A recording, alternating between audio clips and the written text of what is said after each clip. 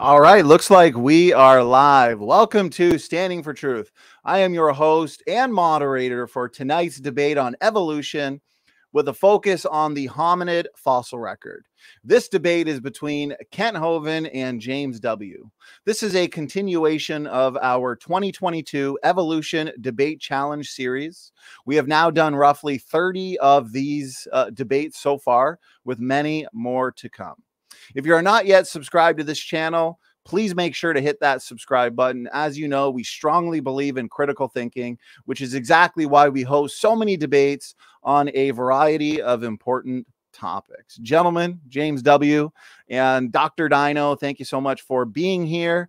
And before we get into any opening statements, let's kind of break the ice, get to know you gentlemen a little bit.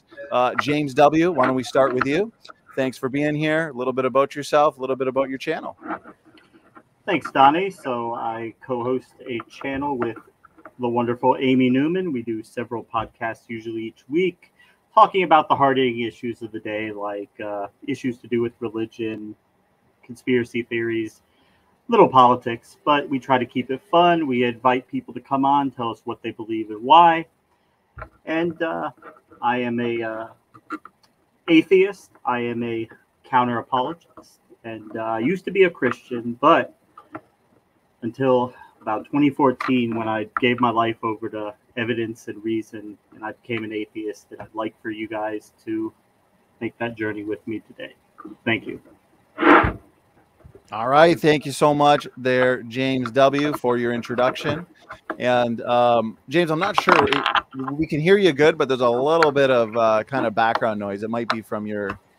I'm in a compound here. I'll try to speak as loud as I can. No worries. No worries. No worries. You're coming in okay. So, okay. Kent, good to have you back as well. How you been? A little bit about yourself. God is good. Some of God's kids drive me crazy, but God is good. I'm in Lenox, Alabama, straight north of Pensacola, 70 miles. I've been a Baptist preacher 48 years. I taught high school science and math 15 years.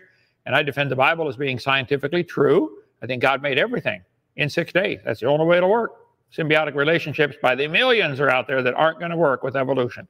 I think evolution is the dumbest religion in the world. It's not a science. It's a religion. People believe in it. And I'm going to get James W. converted back, well, at least converted over tonight. We'll try anyway. Thank you. All right. Thank you, Kent, for that intro. I do have the relevant links to both Dr. Dino and James W. in the description box for people to check out. Okay, so tonight's topic, again, is the hominid fossil record. And it's going to be, you know, kind of an informal debate, what we've typically been doing. We're going to have James start us off. He's going to give roughly 12 or 13 minutes. He's going to give us a breakdown of the hominid fossil record, why he believes that's evidence for evolution. Then we'll give Kent equal time to respond, 12, 13 minutes. And then we're just going to jump into a free-flowing discussion. So we're going to take one point or one topic at a time that has been brought up in the openings.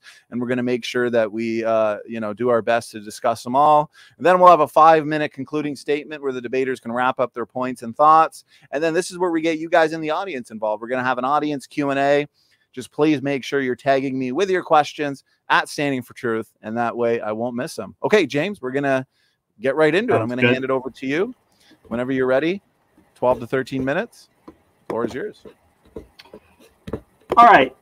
Hey, everybody. Just so you guys know, we'll be doing an after show on the Amy Newman channel after this, so feel free to come on over. We'll have open mics, so anybody can come on. Tell us what you think. Tell me if I'm right, wrong. But we'll have a good time. Let me see. Okay. To begin, evolution makes one specific claim, and that is that life reproduces itself and is in a constant state of change. Genetic mutations acted on by the environment, what we call natural selection, produce macroscopic changes in organisms over time. These changes typically take a very long time to accumulate to anything noticeable. Now, predictions. Based on what we know, we can predict a few things. We can predict that anatomically modern humans will be found to be in the most recent layers. We can predict that beyond that time range of modern humans, we will see forms of life that are similar to modern humans, yet distinctly different. And the further back in time we look, we'll see a trend of these animals appearing less and less like modern humans and more like the classical definition of an ape, which, by the way, we are apes. We are apes. We're not monkeys, but we are apes.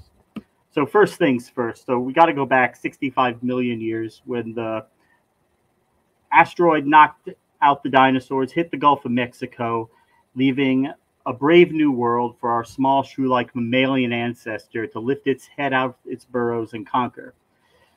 Eventually, Eurasia separated from the Americas. New and old world monkeys were separated by this new continent. Australia split from Antarctica, and where there, of all places, the marsupials won out over the mammals. We saw gigantic kangaroos and wombats there, whereas in the Americas, aside from the opossum, the marsupials didn't do too great. Then 40 million years ago, we had India smash into the Asian continent, producing the Himalayan mountains. And as Atheist Jr. pointed out, this is part of science. Mountain formation does happen, and we know, even though we're not sitting there watching it, it is a part of science. But the real fun starts to happen in Africa about 30 million years ago when apes diverged from old world monkeys. And then about 7 million years ago when the human line diverged from that of our common ancestor with chimpanzees. And bonobos, by the way, created a separate primate line. All the primates, though, have large brains compared to their body size, binocular front-facing eyes, grasping hands, and social hierarchies. Now, humans and chimps, as we know, share about 98.4% of our DNA. We're both territorial, and we're both capable of gratuitous violence, that is, violence for its own sake without real purpose. Our common ancestor with chimps, though, was much more suited for forest life, using the trees to keep safe due to environmental factors, forests in Africa becoming fewer and fewer and more grasslands and savannas opening up. Bipedalism began to be selected for by the environment. It drove our ancestors out of the trees into the savannas and allowed them to survive. By the time the Australopithecines came on the scene, the move was complete. Bipedalism had won out. So we're going to start off, we're going to introduce Kent to the homos. We're going to start with Homo habilis. Larger brain than the Australopithecines, but very, very primitive tools by comparison. Moving on, we have Homo ergaster with an even larger brain size than that of habilis. More intelligent, larger range in where it lived, and it even probably started to use fire. It began to create much better tools and began to eventually engage in collective learning. That's passing down knowledge from one person to the next. And we have Homo antecessor and Homo heidelbergensis and Homo neanderthalis. They used fire systematically for the first time. They made bladed tools, spears, tools made out of different items like wood and stone. Neanderthals moved into cooler climates, necessitating the development of clothing. And modern humans, that's us, we came on the scene around 250,000 years ago. So how do we know we have a common ancestor with chimps? Well, we have good evidence that humans share a common ancestor with chimps, as Mark Reed so wonderfully and elegantly pointed out in the previous debate. Human number 2 chromosome is a fusion of 2 chromosomes found in other simians. The chimpanzee chromosome, you can tell right where it fused, and the existence of numerous endogenous retroviruses prove beyond a reasonable doubt that humans share a common ancestor with chimpanzees. Sorry, not sorry, that's just the truth. And Kent didn't want to touch that last debate with a 15-foot whale phallus, but it is the truth. And the fossil record, it tells us a story. And it's a very different story than the one my opponent is peddling. He doesn't want you to connect the dots. He doesn't want you to understand what's going on here. That's his job, to muddy the waters and make this as confusing as possible so you won't see the writing that is written on the wall. I ask you to resist his obfuscation. There are 4 lights. Modern humans. We have Homo sapiens, originating perhaps in Africa as far back as 300,000 years ago. Intelligent tool makers, developed advanced language, a global range. That's us. We know what we are. We don't really have to spend a lot of time on that. Neanderthals, Homo neanderthalis, lived in Eurasia from about 400,000 years ago to about 40,000 years ago. We sequenced their DNA in 2008. Yeah, we have Neanderthal DNA. That's how we know that modern humans have a small amount of Neanderthal DNA as part of our genome. Now, it was found to be about 99.7% similar to modern humans. So modern humans, we all share about 99.9% of our DNA.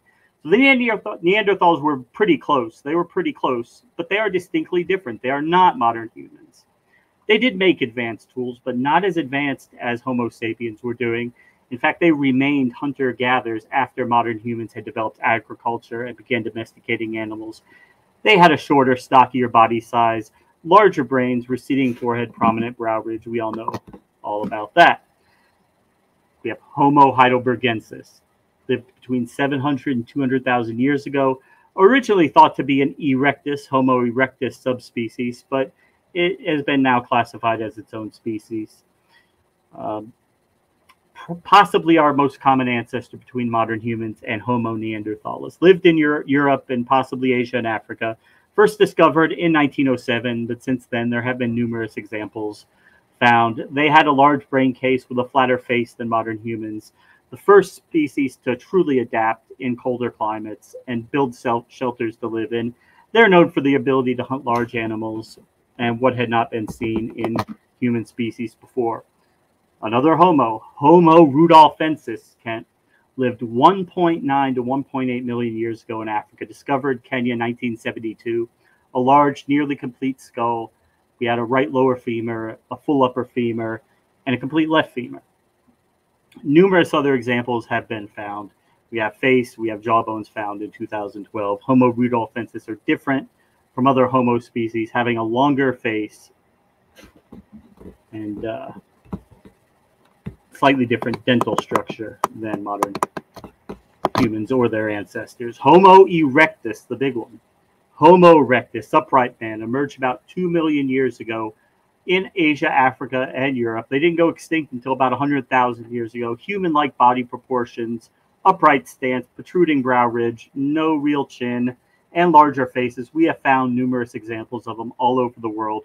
Due to how long they were around, they varied widely in size and dispersion because they were all over the world. Homo habilis, handyman, 2.4 to 1.4 million years ago. Only found a few of these guys, so they're one of the less complete lineages.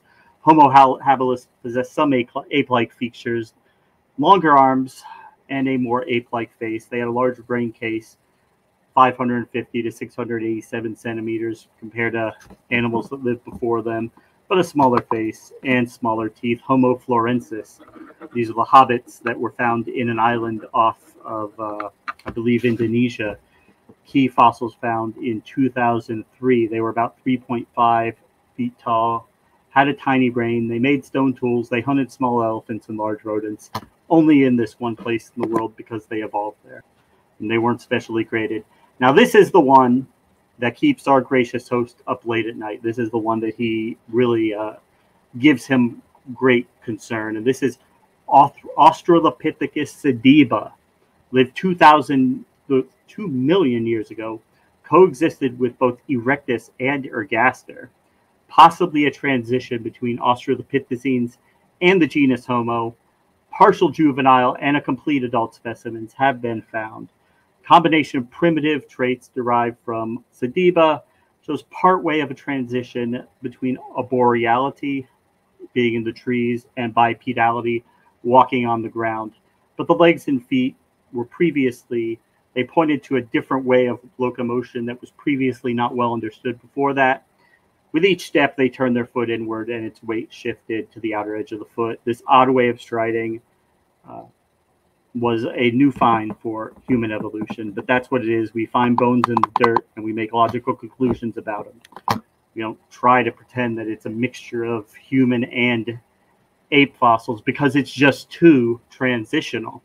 And this is the other one that really, well, this is not the one that gives them that hard of a time. Australopithecus africanus, 3.67 to 2 million years ago, discovered 1924 with a 90% intact specimen. Lived in Africa, not known to use stone tools, bipedal. Now, this is the one that really also gives them a hard time. Australopithecus afarensis lucy, 3.85, 2.95 million years ago, lived in Africa, had human and ape-like characteristics, had a much smaller brain case than modern humans, about 1/3 the size. And it was bipedal. Lucy walked upright. We could tell that from the shape of the pelvis, the leg bones, the knees. There are just several things. The way the spine is shaped, we know that she walked upright. And when found, this was one of the best examples of that link, bridging that link between our tree climbing ancestors and our bipedal ancestors. And they have found more than 300 of these all over Africa, over 300 found. And so Kent's main argument, his main shtick, is that he is incredulous that these changes can add up over time. How does this happen? He doesn't get it. How can you have small changes over time leading to very large changes? Well, say Lucy lived about 3.2 million years ago, and we can estimate conservatively there have been about 128,000 generations from Lucy to today. Put that into scale. New York and Los Angeles are about 2779 miles apart, or 14.7 million feet. If you made 128,000 stops along the way, you would be stopping every 114 feet, traveling at a modest 40 miles an hour. You'd be stopping about every 2 seconds. Okay, this is a very gradual shift from Lucy to today. And Kent is fine. He's fine with shifts like horses and zebras. He's fine with two cats coming off the ark and getting tigers, lions, jaguars, cougars, all in a matter of 100 years. But he's incredulous that Lucy, over 3.2 million years, could evolve 15 seconds into modern humans. It's an entirely reasonable position.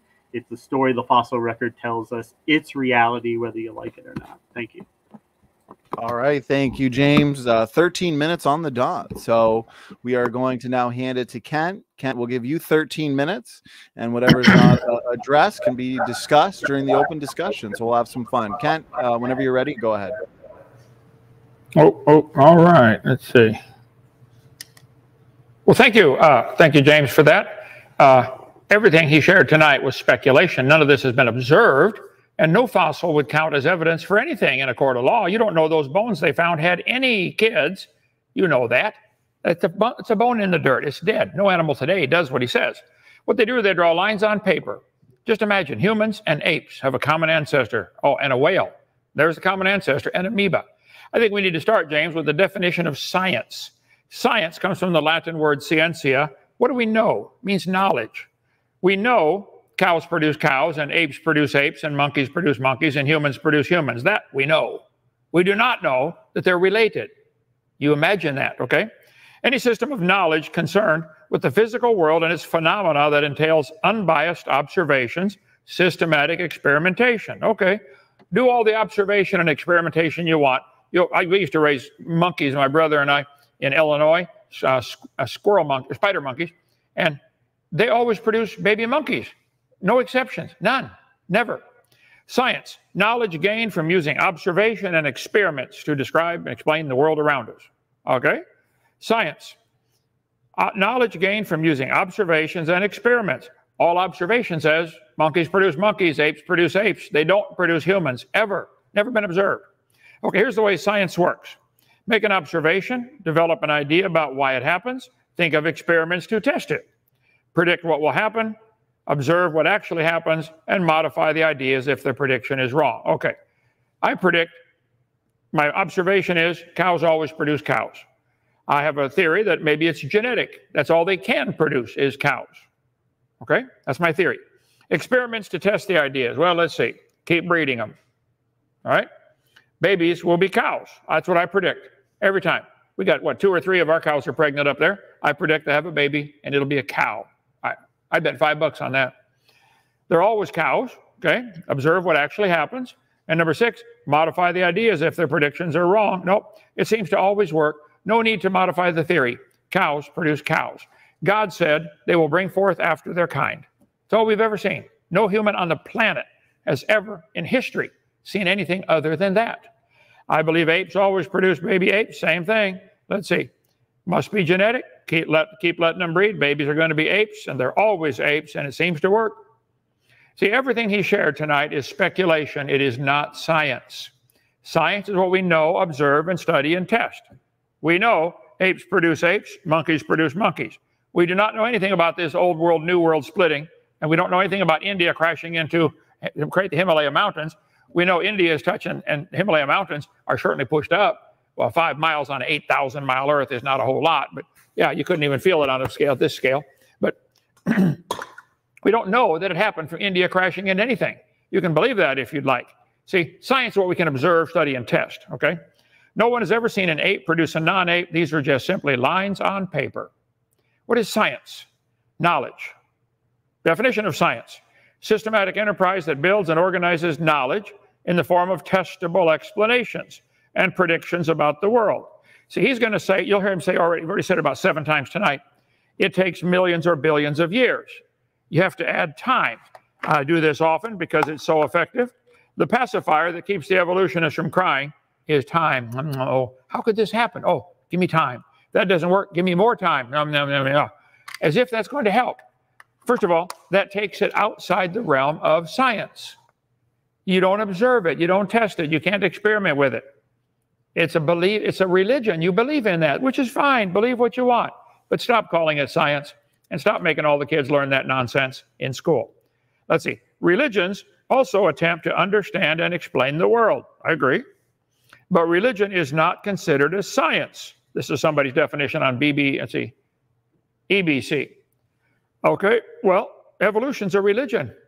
It's not a science. We never observe any of this. You imagine everything has a common ancestor. Oh, how would you define science? Science is knowledge. Knowledge attained through study or practice. A system of acquiring knowledge. System uses observation, experimentation to describe and explain natural phenomena. I think it's natural phenomena that cows always produce cows and birds always produce birds, and there are simply no exceptions to that. The term science refers to the organized body of knowledge people have gained using that system. So, questions. Do you agree with this standard definition of science, James, that knowledge man has accumulated by observation, experimentation, and testing? You can Google it for yourself. This is the standard definition of science, thousands and thousands of places on the internet. That's science. How would you define the word evolution? How do you define the word species? You're claiming that X number of million years ago something happened, one changed into another kind. That's not science. That's my point. What's the best evidence you know of for any plant or animal turning into a different kind? Not a fossil you found in the dirt. Why can't they do it today? Why don't we see some apes today halfway toward human? This is not happening. Evolution. The process by which different kinds of living organisms are thought to have developed and diversified from earlier forms during the history of the Earth. Well, that's how they think it happened. See, it's not observable. It's how they are thought to have developed. Okay. The gradual development of something, especially, this is more like languages evolving, etc. Okay. What's the best definition of evolution? A process of gradual change that takes place over many generations, during which species of animals, plants, or insects slowly change some of their physical characteristics. Well, now, I think probably the horses have changed to where we now have a couple hundred different varieties of horses. Some can run faster, some can jump higher, some are shorter, some are taller, some can stand the heat better. They're still horses. Maybe zebras are in there too. Could be. Still got hooves, 4 hooves, tail on the back, nose on the front, looks like a horse, 4-wheel drive, okay? What is the modern definition of evolution? From nature. We define evolution as understood into modern biology as it applies to ecology. Evolution is defined as the change in the inherited traits of a population of organisms through successive generations. I think they change, but I think the changes are limited. I use the illustration on my tours I give here. They have rodeos in Texas where they ride cows and teach them to jump. And they see who can jump their cow the highest. Jump. So they have a high jump or pole vault, okay? I predict there is a limit to how high cows can jump. Have they reached that limit? I don't know. I don't know what the record is. Let's say 4 foot. You got your cow to jump 4 foot. Maybe next year somebody will go 4.5 feet. Okay. The record may be broken, but there is a limit. The cow will never jump over the moon. There's a limit. Have they reached it? I don't know. Have we reached the speed limit for humans to run the 100-yard dash? If somebody breaks the record, it'll be by 100th of a second. I think it's like 9 seconds for the 100-yard dash or something like that. Okay. Well, why don't somebody run it in 1 second? There's a limit. You guys refuse to understand real science. Evolution, the theory of evolution, violates the obvious observation. There are limits to the changes. You want to turn an amoeba to a whale or a human over billions and billions of years. That's not observable. Definition of evolution. Stephen Gould. Descent with modification from pre-existing species. I agree, they're modified, but they're limited how far they can modify. 167 species of ducks now. Might have had a common ancestor called a duck. Cumulative inherited change in a population of organisms through time, leading to the appearance of new forms. Yeah, new varieties of the same thing. Evolution, a process of continuous branching and diversification of common trunks. This pattern of irreversible separation, why would it be reversible, Stephen? Gives life's history as basic directionality. This is imagination. Evolution, I do this all the time. We got 4 minutes left.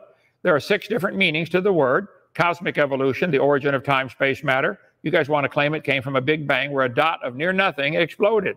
This is not only not science, it's real stupid. You couldn't squeeze a glass of water into a dot smaller than a period on a page. You certainly couldn't squeeze the whole Pacific Ocean in there. It's moronic to believe the whole universe was squeezed into a dot. Not only the matter, but the energy was all in that dot. All the heat from all the stars in the history of the universe was in that dot. That's a pretty high temperature dot. Yeah. Let's see. Big Bang Theory. That's what they teach. It violates all the laws of thermodynamics. We'll cover that some other time. The second meaning of the word evolution is chemical evolution. You have to have, the Big Bang supposedly produced hydrogen and maybe helium and some lithium. Well, how do you get all these elements? Helium and maybe some lithium? Okay. You can't fuse past iron. How do you get uranium, platinum, lead? How do you get that from Big Bang? It can't be done. And I cover in my seminar the impossibility of chemical evolution. Then we have what's called, let's see. Sorry, I should have put a hyperlink in here to pass up through all this. But you can watch my videotape number 1. I'm sure you've watched it before and probably loved it, didn't you, James? Let's see. Chemical evolution. It is a thing. You can Google it on the internet. Chemical evolution, chemical evolution. It doesn't happen. Number 3 is stars have to evolve. Nobody's ever seen a star form. We've never seen one star form. They see a couple spots get brighter and assume a star's forming. That's not science. It's a religion. You believe that. Organic evolution. Where did life come from? You want to start with a monkey and turn it to a human, which I think is also impossible. Well, you think the monkey came from an amoeba over millions of years? That's number 4 is, number 4, organic evolution, getting life started. Macro is changing from one kind to another. Nobody's ever seen that. No farmer in the history of the world, in the laboratory or not, has ever seen any cow produce a non-cow or a monkey produce a non-monkey. Ask the folks at any zoo where they raise them. Do they ever produce anything other than their same kind? And you're going to say, well, it takes millions of years. Then it's not science. It's outside the realm of science. You can't observe it. Macroevolution is dreaming, okay? Micro, variations within the kind. Now, that one I agree with. But shouldn't call it microevolution. It's just a variation. God said they'll bring forth after their kind. That's all they've done. And you want to keep talking about transitional fossils. James, no fossil counts as evidence. No fossil could be transitional. You couldn't prove it had any kids. All you could prove is it died. You couldn't prove it had kids different from itself. No animal today can produce kids other than their kind. Why should we believe the bones in the dirt can do something that no animal today can do? You want people to believe that the bones were capable of doing something we never see any animal today capable of doing, producing something other than its kind. It just is not science. Transitional fossils help scientists bridge gaps in the tree of life. All populations are organisms in transition. This is dumb.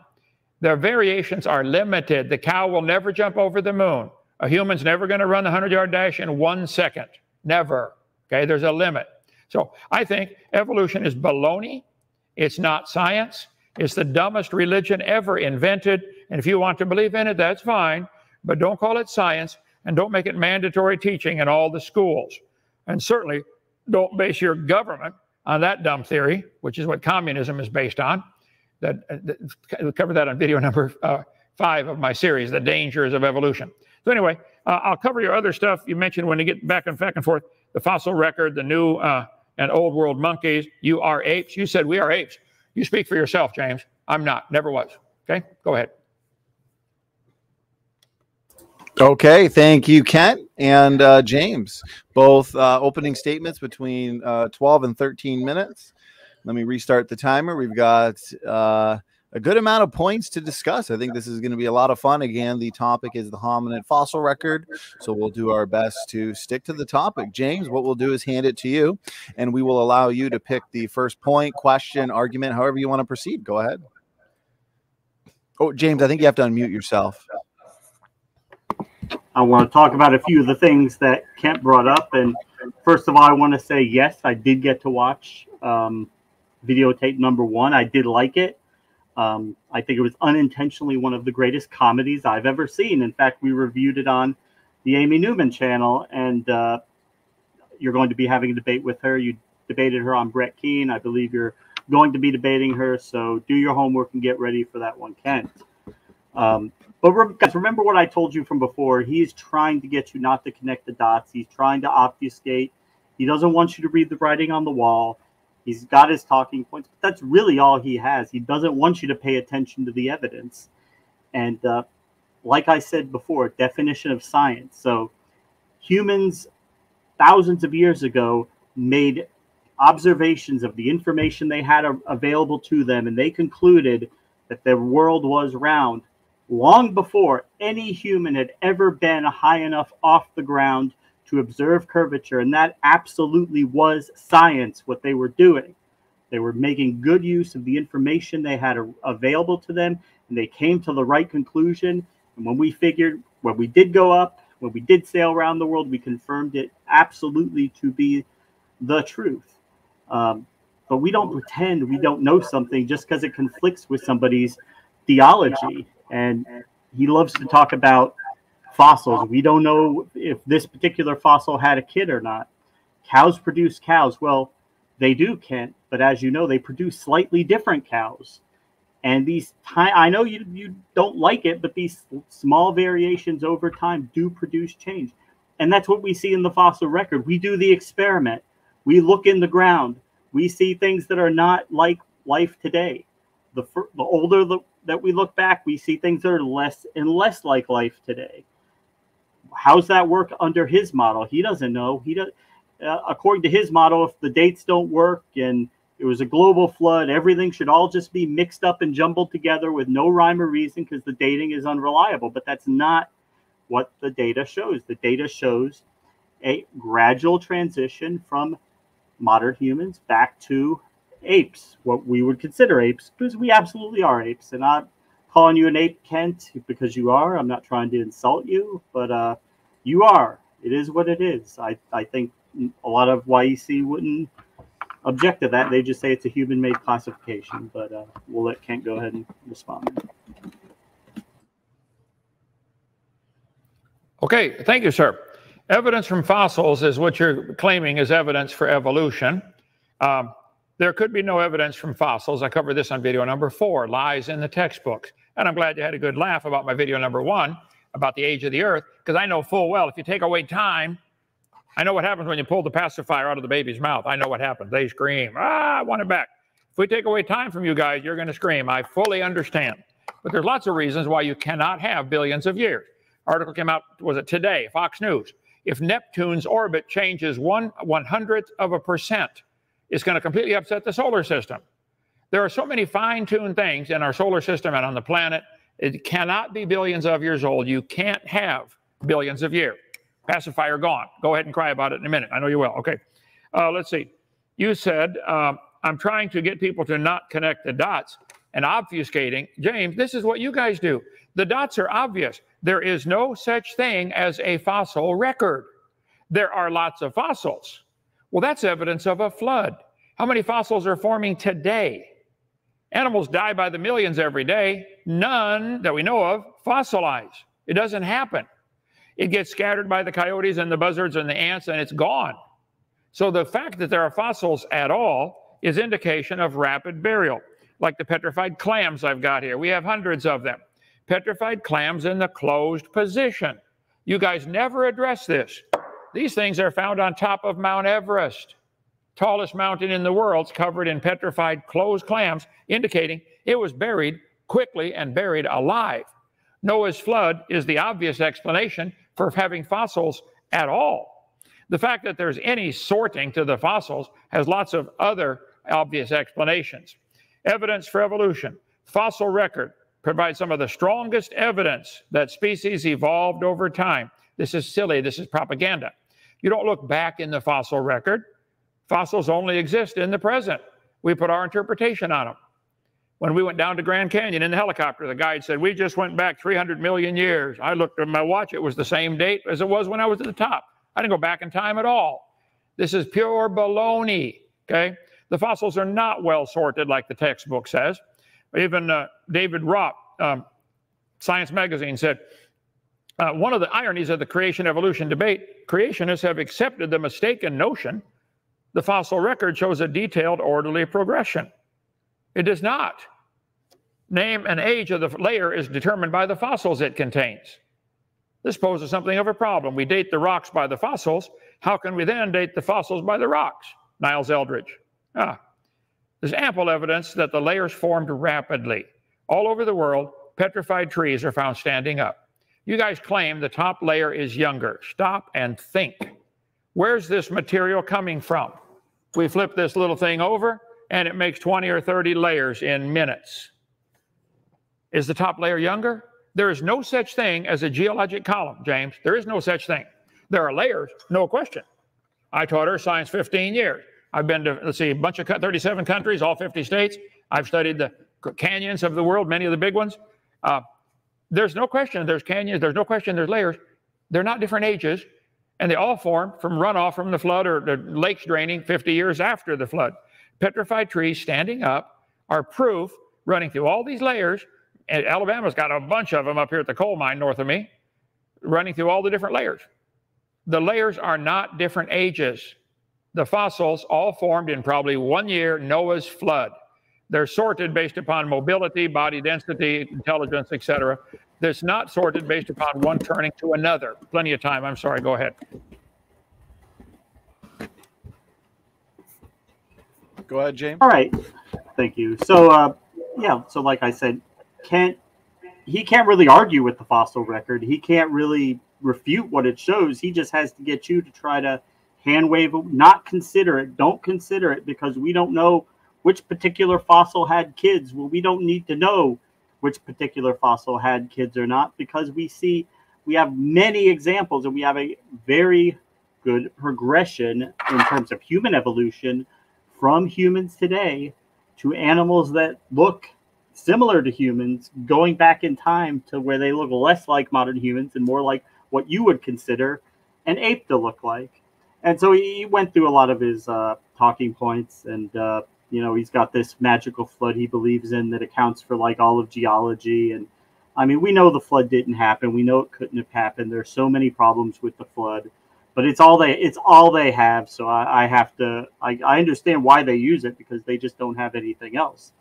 But I know Ken, he likes that. He has a good time poking fun at us about the time thing and the pacifier, and it's all in good fun. But I mean, we do have the time. We do have it. We've got it. I'm sorry. He wants to think he's only got 6,000 years. We don't. We've got 4.5 billion years on Earth. That's the reality of it. He went through like the fine-tuning argument and silly things like that that really don't have anything to do with evolution. Of course, he went through all his 6 types of evolution, which is not what we're here to debate. I would be happy to debate that some other time, but we're here today focusing on biological evolution, human evolution in particular. We do have a fossil record. We do. We have lots of bones in the dirt, Kent. I don't know if you're aware of that. We have lots of bones in the dirt.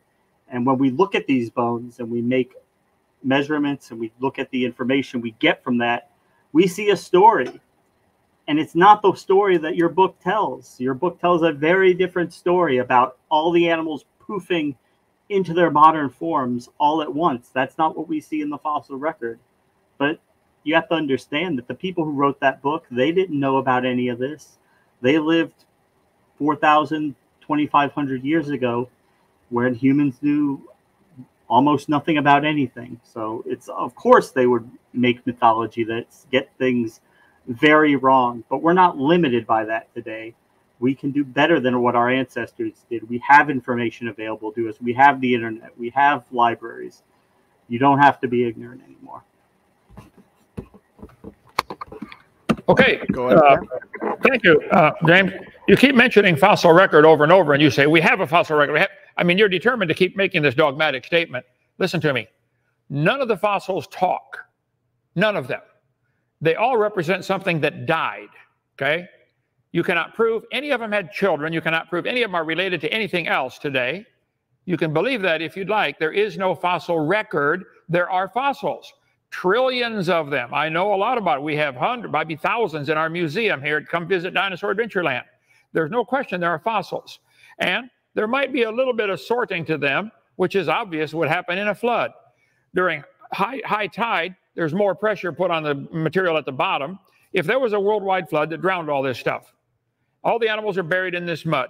The lifting and squeezing of the sediment layers, just based on what's called liquefaction, as the pressure is relieved, the particles fly up. It's going to automatically sort the fossils: bird, mammal, reptile, amphibian. They're not always found like this, but there is sort of a general rule that birds are found in the similar layer to other birds. Well, during the flood lasting a year, the liquefaction, which can sink a building, would do that. I think the fossils, if there's any sorting at all, is explained by habitat.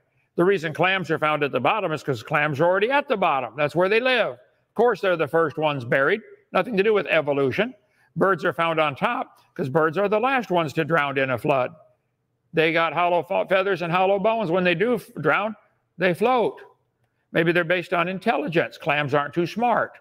Maybe any sorting is based upon mobility. Clams can't run very fast, or based upon body density. I'm telling you, there is no such thing as a fossil record. There are trillions of fossils, no question, but they don't talk. There's no record. You're making this up. This is imagination. You and SpongeBob ought to get a job together, imagining all this wonderful stuff that happened. It's not science. You said about the Earth round, like that's got something to do with this. I agree. The Earth's always been round. I never said anything other than that. It's got nothing to do with evolution. Don't try to tie that in, because that is science. That is nothing to do with finding a bone in the dirt and claiming it's the ancestor of somebody today. Why don't we see any animals today doing what you claim happened? There are a lot of animals that have a very short generation time. Amoebas, 8 hours. Grow up, get married, have kids, 8 hours.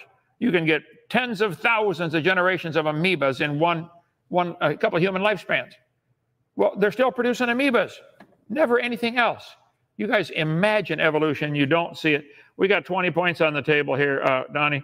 And you said, I'm trying to make it as confusing as possible. Absolutely not. Ask anybody who watches my material. I try to make things as simple as possible. There is no geologic column. It doesn't exist. These layers form rapidly. And you say the top layer, I've never had an evolutionist answer that. James, this is one question. You guys say the top layer is younger. Where did it come from? How can it possibly be younger? Please answer just that one.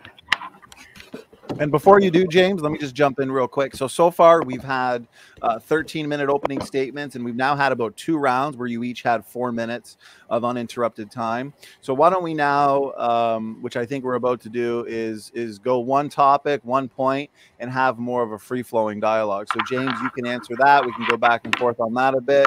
Then, James, I know you brought up some specifics in your opening, like sure. Stralopithecines, Sediba. So, why don't we go with that? James, go ahead. So Kent wants to know. He wants to know where the layers come from, and I think he has a pretty good. He taught high schools. He has his doctorate in education. He taught high school science for 15 years. I think he understands how sedimentation happens.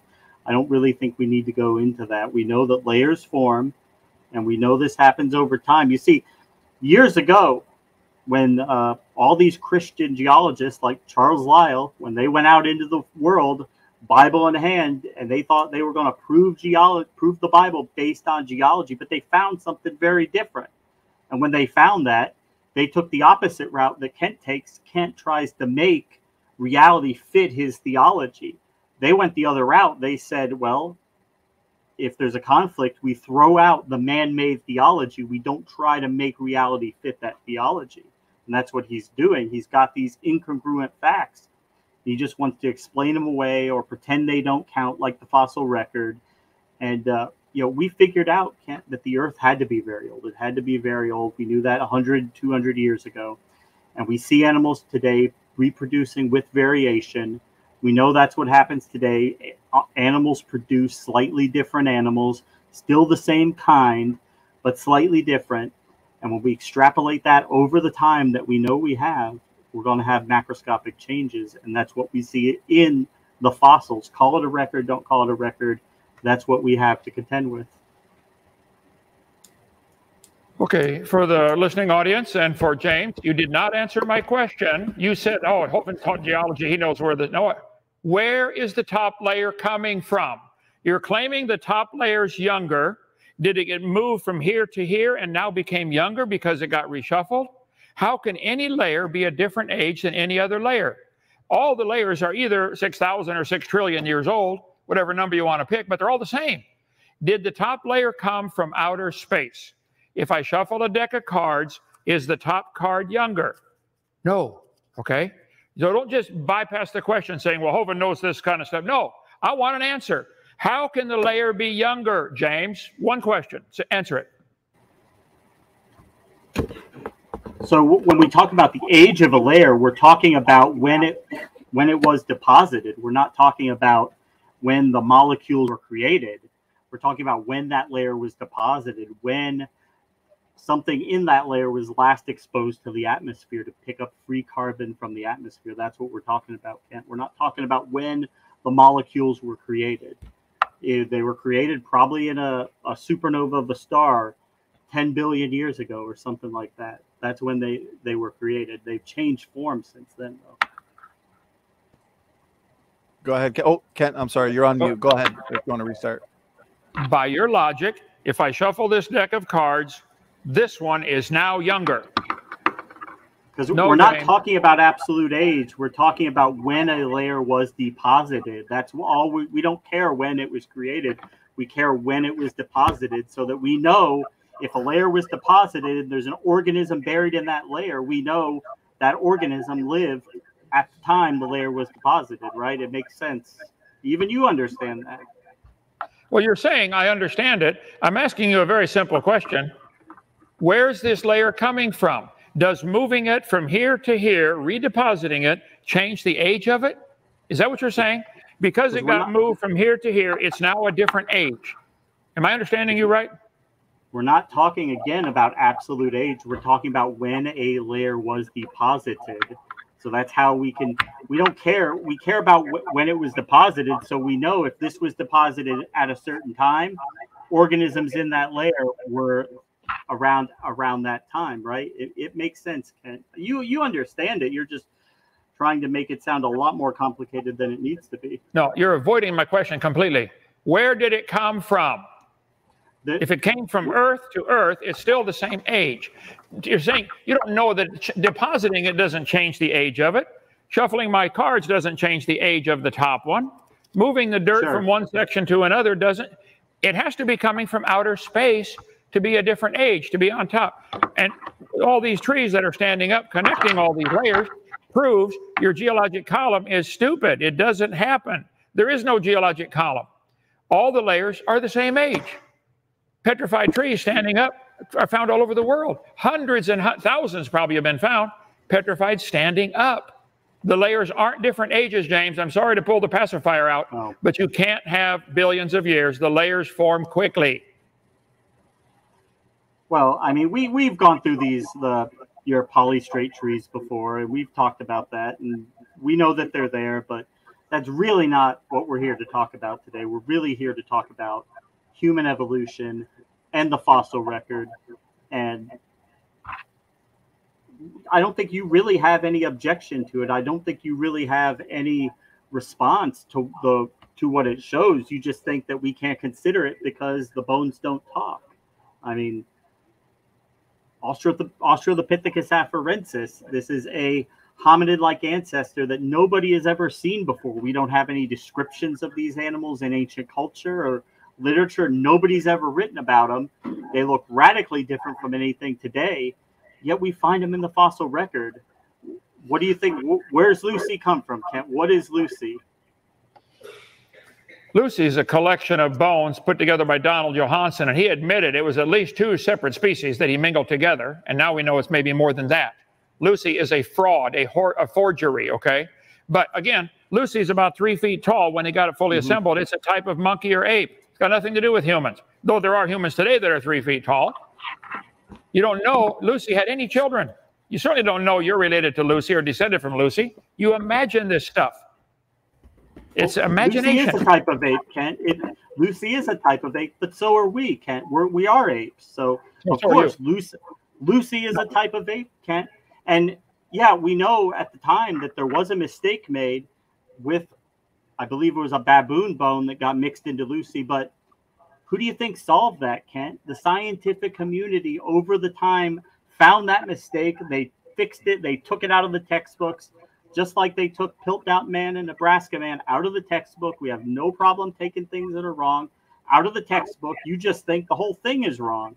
And that's not what we have. But we don't have just Lucy. We have numerous other examples of Australopithecus afarensis. You have to deal with it and tell us what it is. You can't just pretend it's a collection, because we have much more complete fossils than Lucy. We have 80–90% complete fossils of Australopithecus afarensis.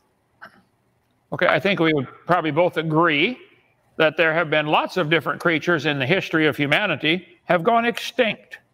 Sure. There don't seem to be any more of them alive around. Okay, they're gone. Somebody killed the last one or died. Okay, could it be because there are like 40 different types of apes, baboons, chimpanzees, monkeys? I forget how many different kinds of monkeys there are. A lot. Okay. Humans.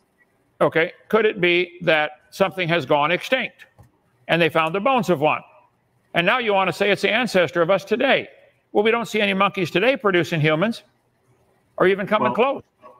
The reason there's similarity, there's similarity between us and humans, between us and apes, because the same guy designed them. God designed us to do similar things: to walk, to talk, to carry things, to pick up things, to see, to hear. Of course, we got some similarities. I bet Chevy and Ford got some similarities, like 4 round tires and a steering wheel and an engine. Doesn't prove any relationship. It's a design. I think we are designed by an all-wise designer. Somebody decided to draw these lines on paper, this way, and it's baloney. It's imagination. You don't know any of those are connected. None. You believe it. The caveman, you think that's your grandpa? Okay. There's the world's most wanted caveman. All of the ones that you mentioned, Nebraska Man, finally taken out of the book after a long time of being in there. All they find for Nebraska Man was one tooth. One tooth. Here's what they found. Early hominids had a partially opposable big toes. All they found are the red bones. They made up the rest of it with the footprints. They made up the footprints and put a toe separation in there to look more like an ape's foot. The form of the foot was exactly the same as ours. And National Geographic said 42 years ago, have people who go barefoot all the time, their foot widens out. Okay? We know if the footprints weren't known to be so old, we would conclude they were a member of our own genus, Homo, from National History magazine 30 years ago. They've known this. But when they made Lucy, they added a toe separation in there. They lied. They want you to believe you came from an ape. You didn't. I didn't. You might be an ape. I am not. Okay? We didn't come from an ape. We are apes. But speak for yourself. Speak for yourself. I am not, for the record. You talked about Lucy being an extinct pride, and absolutely, yeah. The Australopithecines went extinct. Okay, but at some point they diverged, and humans, the Homo sapiens, Homo erectus, Homo ergaster, linked off of them, and it was a very, very gradual transition. I know you're incredulous to it. You don't think it can happen, but there's a lot of people that have been studying this for a really, really, really long time, and they know, and we have the fossil record, we have the dates of these fossils. Like if what you're saying is true, right, there would be no rhyme or reason to any of these dates. You would just have random dates. You wouldn't have a linear progression. You wouldn't have this trend from more human-like to less human-like. And by the way, we see these trends also in the tools that they use, going from less advanced tools going to more advanced tools. We see that in line with animal intelligence, with the ability to construct language, the ability to pass on information from one generation to the next. I mean, why, based on your theology, these guys are all had IQs of like 700 and they're living to be 800 or 900 years old. Why are they using stone tools? Why aren't they building rocket ships to go to the moon? Why are they banging flint rocks together and trying to figure out how to make fire? Why aren't they making computers and flying into space if your version of history is true? Because your version of history is not consistent with what we see. It's what we like to call a fable. It's a fairy tale written by people who didn't know anything about anything. It's certainly not what we see in the fossil record. It's not what we know to be true. And I get it. You're clinging on to your faith, but you can still cling on to your faith, and you can also accept reality. It is a matter of accepting it. I know you don't like that word, but it's a matter of accepting it, dealing with reality on its own terms. I invite you, Kent. You can still believe in God. You can still believe in Jesus, but you don't have to deny reality. All right. Thank you very much. I don't deny reality at all. The reality is cows produce cows, apes produce apes, monkeys produce monkeys. That's the reality. That's science. It is imagination to think we're related if you go back in time. You mentioned people living to be 900. The Bible says they did live to be over 900 before the flood came. Oh, get this over where you can read it. Okay. This is my chart I've got, and I'll send you one if you'd like. After the flood, lifespans dropped off. There are lots of legends from other countries, cultures of the world talking about a golden age. They say, wow, man used to live to be 1,000. As far as why didn't they go to the moon, they were smart enough to know there's nothing up there. Why on earth do you want to go to the moon? Well, there's nothing there. It costs a whole lot of money to get what? Some rocks? Come to Atlantic, Alabama. We got a whole gravel pit full of rocks. We'll give you a truckload of them. That was one of the dumbest things we did. We gained a lot of cool science, but learning about rocketry and stuff like that. But it was a really expensive trip to get some rocks. I think it was dumb. I think anybody living to be 900 would be smart enough to know that's dumb. Why you want to do that? Okay, so we can talk about that. As far as the tools that they made, maybe they had other things we don't even know about. But that's a different story. Now, as far as you're claiming that you keep mentioning the fossil record, I'm going to keep mentioning there is no fossil record. There is no geologic column. You never answered the question, how can the top layer be younger? You say the fossils found in that layer would be the same age as the layer. That maybe makes a little sense, but all the layers are the same age. All the fossils are the same age, all of them. All the fossils were deposited in one big flood. There's no such thing as a fossil record. You mentioned it about 18 times now. So we've got so many topics going here. Lucy, diversity. Sure, diversity happens. You said Lucy went extinct. I agree. You said Lucy probably had diversity of children or something. You don't know she had any children, and you don't know that they were diverse. Why don't the chimpanzees today make another human? Let's watch it. There are millions and millions of chimpanzees and monkeys and apes in the world, millions of them. None of them can do what you claim happened. None of them. You can't even make it happen in the laboratory. So there have been so many lies over all these so-called cavemen, Australopithecines and everything. Australopithecines are more different from African apes and humans in most features than these latter are from each other. Charles Oxnard at, let's see, in the book he wrote on that, let's see. All they do is draw lines on paper, connecting them, saying, oh, wow, look at this. We are related to this one. How do you know? Well, because Professor so-and-so said so. Oh, I don't believe him. Nobody's ever seen a human produce a non-human. Never. There's a whole variety of humans. I agree. There's humans that are 7 feet tall. There's humans that are 3 feet tall. Do you think they'll ever get a human that is 2 inches tall, James? Will there ever be a human being 2 inches tall? I don't know, Kent. Maybe there will be, but I mean, you make like these ridiculous examples that have nothing to do with anything. it's funny, but it's not really germane to the topic that we're having. And I get it that maybe you're not curious about the natural world. You're content to just read the Bible and think God just did it all, and that's the end of your curiosity. But I think humans today are curious. We want to know what's on the moon. We want to know what those rocks are. We want to know what's going on up there. And I think humans with an IQ like 500 or 700, like you say they would have been curious about the natural world too. I don't think they would have been content to just look up there and say, oh, look at that nice light in the sky that God put up. Too bad we can't go up there because there's an ice dome up there and our rockets will crash into the ice dome that never existed. But, you know, I get it that you're incredulous, or, well, I think you understand what I'm saying about the deposition of layers. And you said it kind of makes sense that if a layer is deposited at a certain time and we find an organism in that layer that, yeah, it probably was alive at the time the layer was deposited. It makes sense. You get it.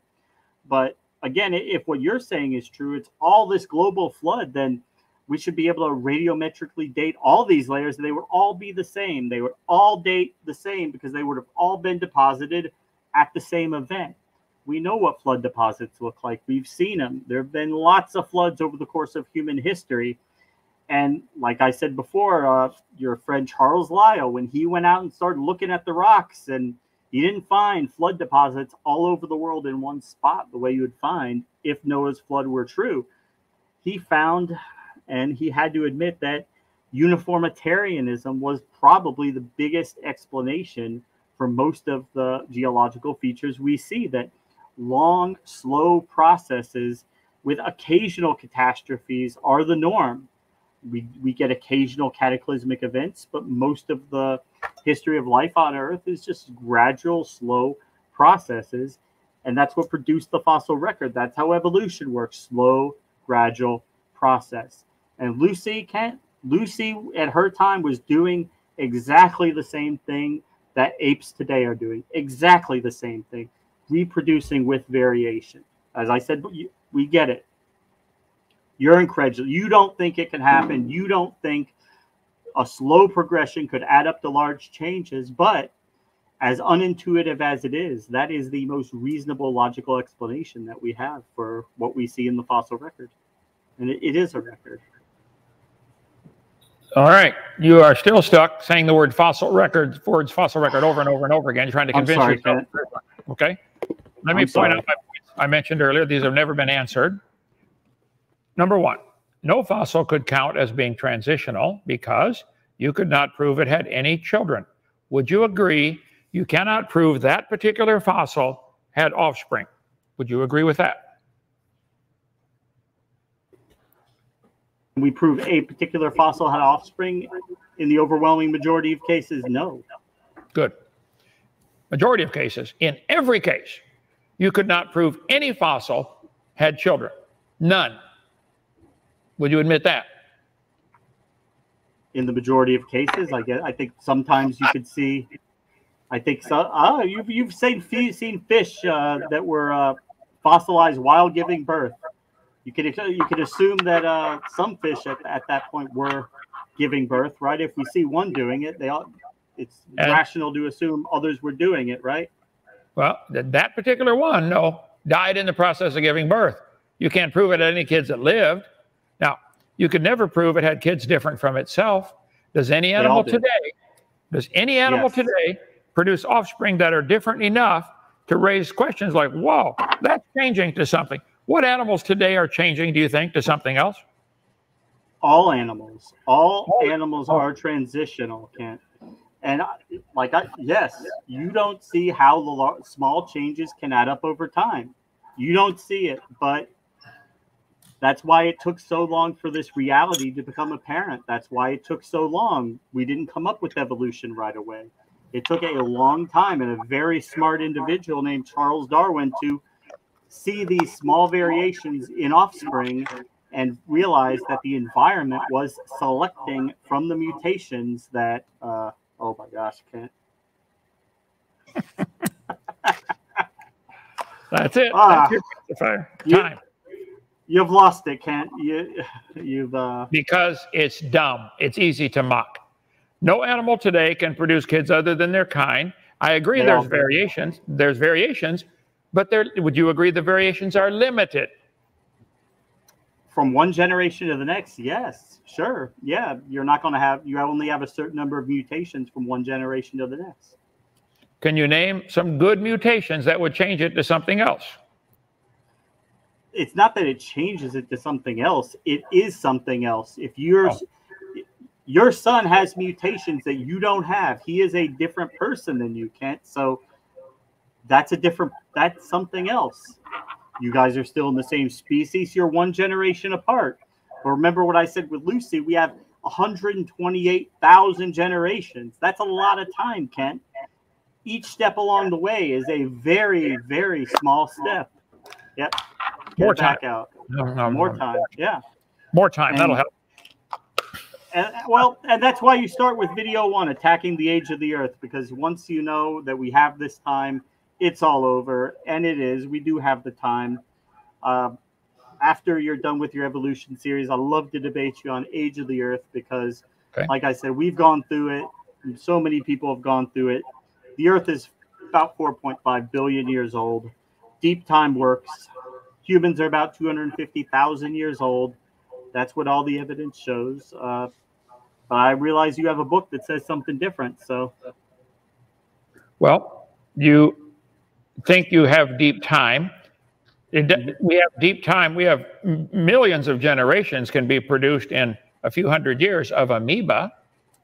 Why don't we see there are 20,000 species at least of single-celled creatures, amoeba, paramecium, etc. Are any of those in the observable lifetime of a human being, which is hundreds of their generations, do any of those ever produce something other than what they were? Do amoeba always stay amoeba? Do you know of any examples where they changed?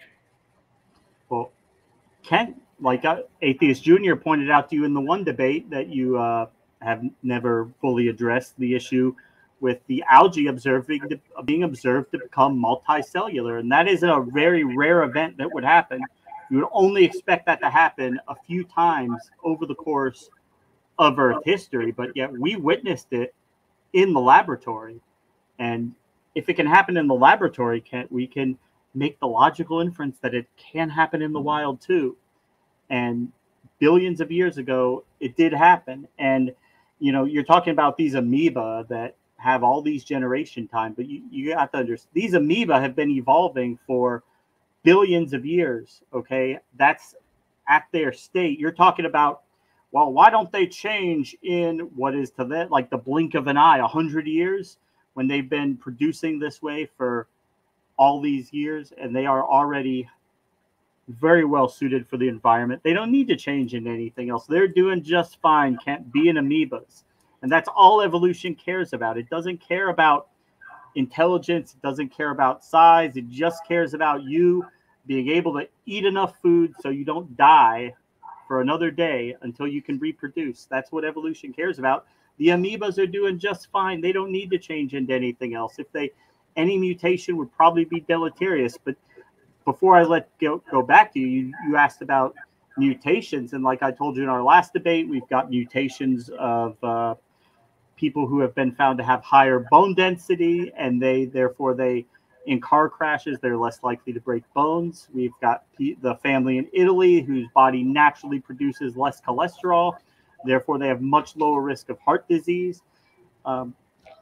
We do have these mutations that pop up. Like most of them are neutral, but occasionally, once in a rare while, there is a beneficial mutation that natural selection can select, and it does. Wouldn't it be much more likely then for the negative mutations to wipe out the species? If the good mutations happen once in a while, but the large percentage of them are neutral or bad, it's much more likely to wipe out that species than to create a new species. But yet your whole religion is hanging on that thin thread that, well, maybe with enough time it could happen. I think we could do a debate on time. First of all, time won't help. It's not going to help. Time makes things worse. Everything's running down. We get bigger and bigger genetic load with every type of creature. It's more and more problems. Everything's falling apart. Nothing gets better with time. But in your imagination, wow, give me that pacifier. So would you agree, let me finish my list here, no animal today can produce kids that would be considered a different kind? Would they all be classed by any scientist as the same genus? The word species is kind of nebulous, but would... Absolutely. Okay, you think they would, all right? No. No animal is going to have offspring that are a different species than the parent. That's not going to happen. Bingo. Then you got it. Evolution doesn't happen. No. So we don't see it happen in a generation, but we can imagine it happened over millions of generations. Yeah, that's that thing about inductive reasoning, Kent. That's that thing about making logical inferences that when we see very small variation, by that explanation, you know, we should be clueless as to how Italian language, how did you go from Latin to Italian? I mean, how did it happen? Well, we know how it happened. It happened very slowly over a long period of time by people speaking and the language very gradually changing. At no point, Kent, in that transition, did Latin-speaking parents give birth to an Italian-speaking child. That never happened. If you took one person, their language, and you looked 100 years in the future or 100 years in the past, you would see changes, but it would be fairly similar. Just like with English, Ken. If you look at English 100 years ago, you'd be able to understand almost everything, right? You'd be able to read it. 200 years ago, it would gradually get less and less able for you to understand it. If you looked at it 1,000 years ago, you'd barely be able to make anything out. It might as well be Chinese. That's how it happens, very gradually over long periods of time. And you get that. I know you get that. You're just... you understand it, Kent. You've got your doctorate. You taught science. You understand these things. Help me, Kent. I understand completely that languages change because a lot of intelligent people are changing the words. This is not the same as biological changes that you think are going to turn an amoeba to a human. This is very different than language. That's a lousy example.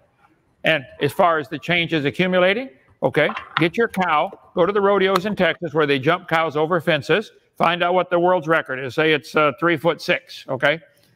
Could you give your cow vitamins and could you make it work out at the gym and make it eventually jump over the moon? Do you think there's a limit less than the moon? Well, I mean, Kent, my example about languages is actually much better than the example you like to give, which is about cars, about lining up cars from Ford to Chevy, which cars don't reproduce themselves. It's a completely useless analogy. But languages, it's intelligent people speaking the languages, but the changes are not intelligently done. It's not necessarily a committee of people saying, okay, we're going to use these words now, we're not going to use these. It's individual people just talking and using the words that they choose to use. And over time, the language naturally evolves. What was the last question you asked, Ken? I want to make sure I address it. I'm sorry, I couldn't hear what you said. What was the last question you asked? I want to make sure I address it.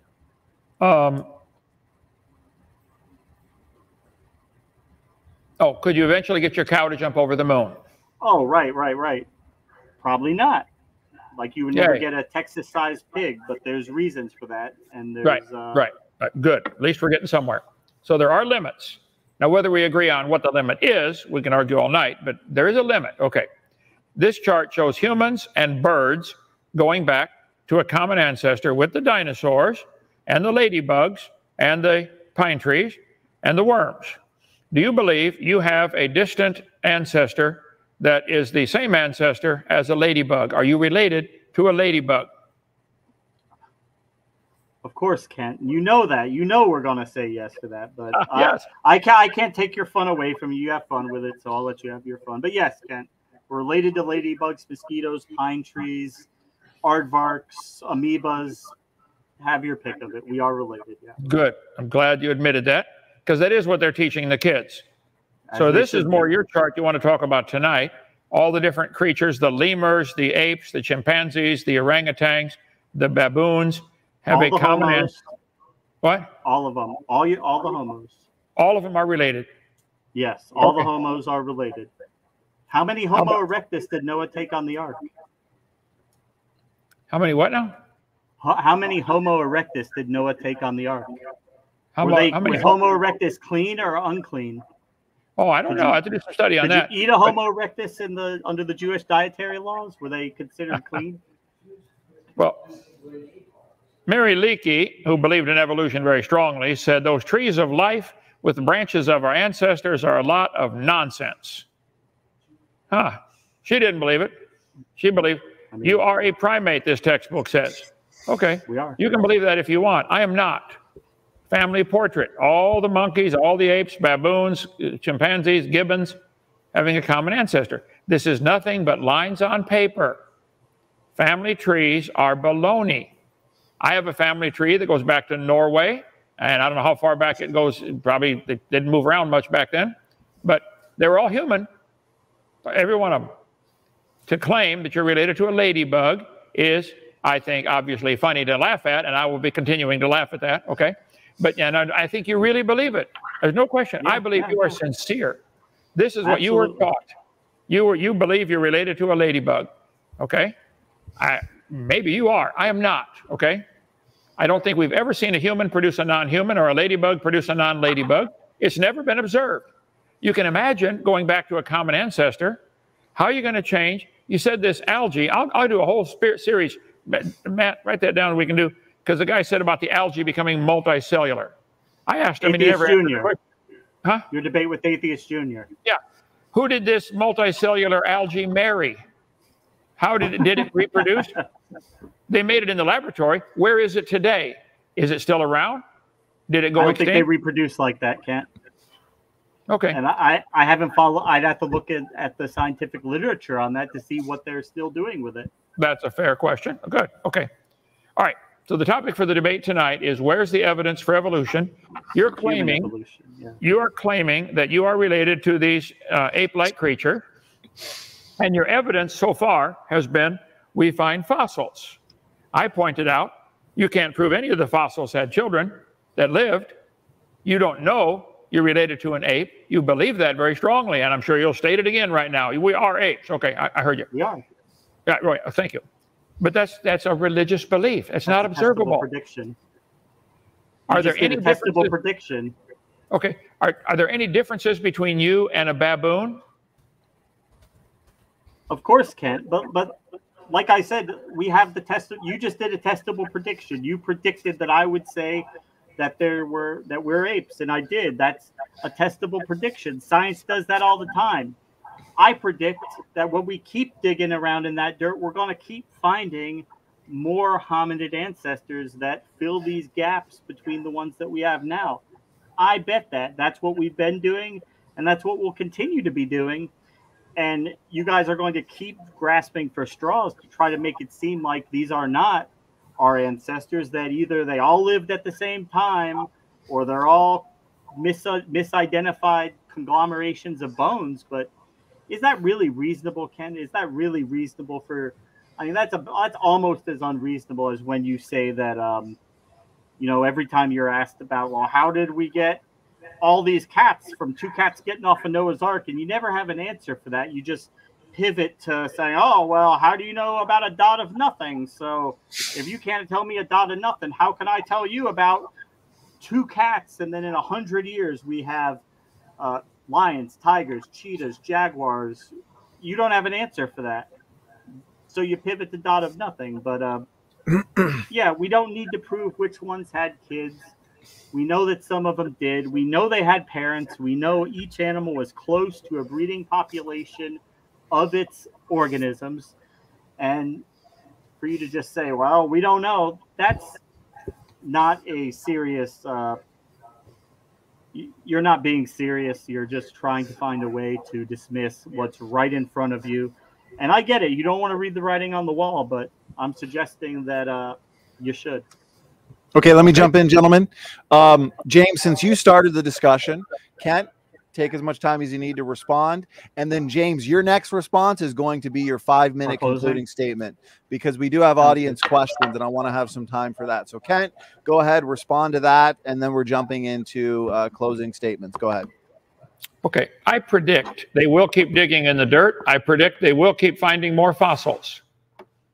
I predict they will try to put them in a sequence in some kind of order. That is not science, okay? That is predetermined. They've already decided we evolved from an ape. Now let's find the missing link. There are no missing links. The whole chain is missing. The chain does not exist. Humans make humans, gibbons make gibbons, lemurs make lemurs, no exceptions.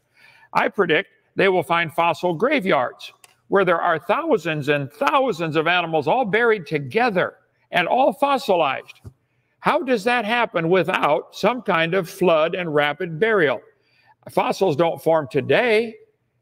I predict you will not be able to show me any place on the planet where there are large numbers of fossils forming, even though millions of animals die every day.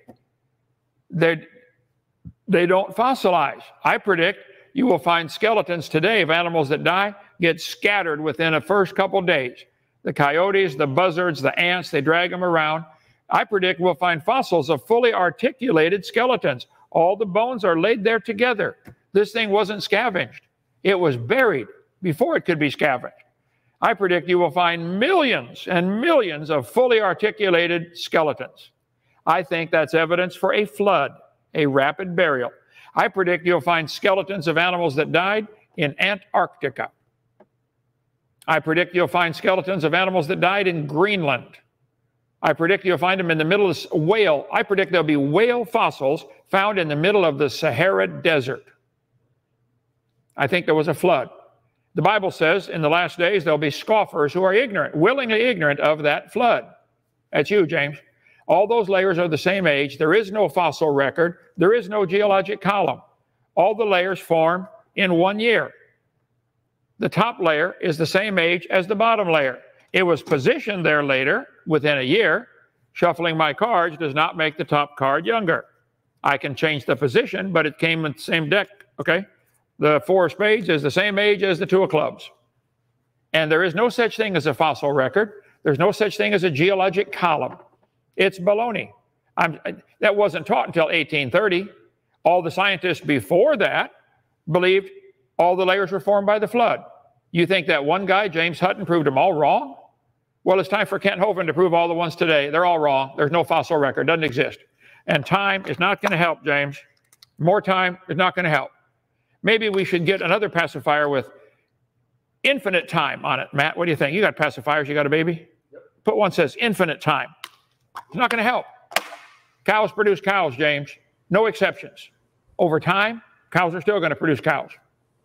So I think evolution's dumb. I've said it many times. It's the most dangerous religion in the history of the world. And you swallowed it. I want to try to get you out of that cult. Oh, got a hair in my eye here. Okay, I'm done. Donnie. Okay, thank you, Kent. That ends the discussion period. James W. and Kent, fantastic discussion. We've had over 300 people in the chat. This has been a much anticipated round 3, chapter 3 endgame debate between James W. and Kent. So James W., you get 5-minute response or a 5-minute concluding statement.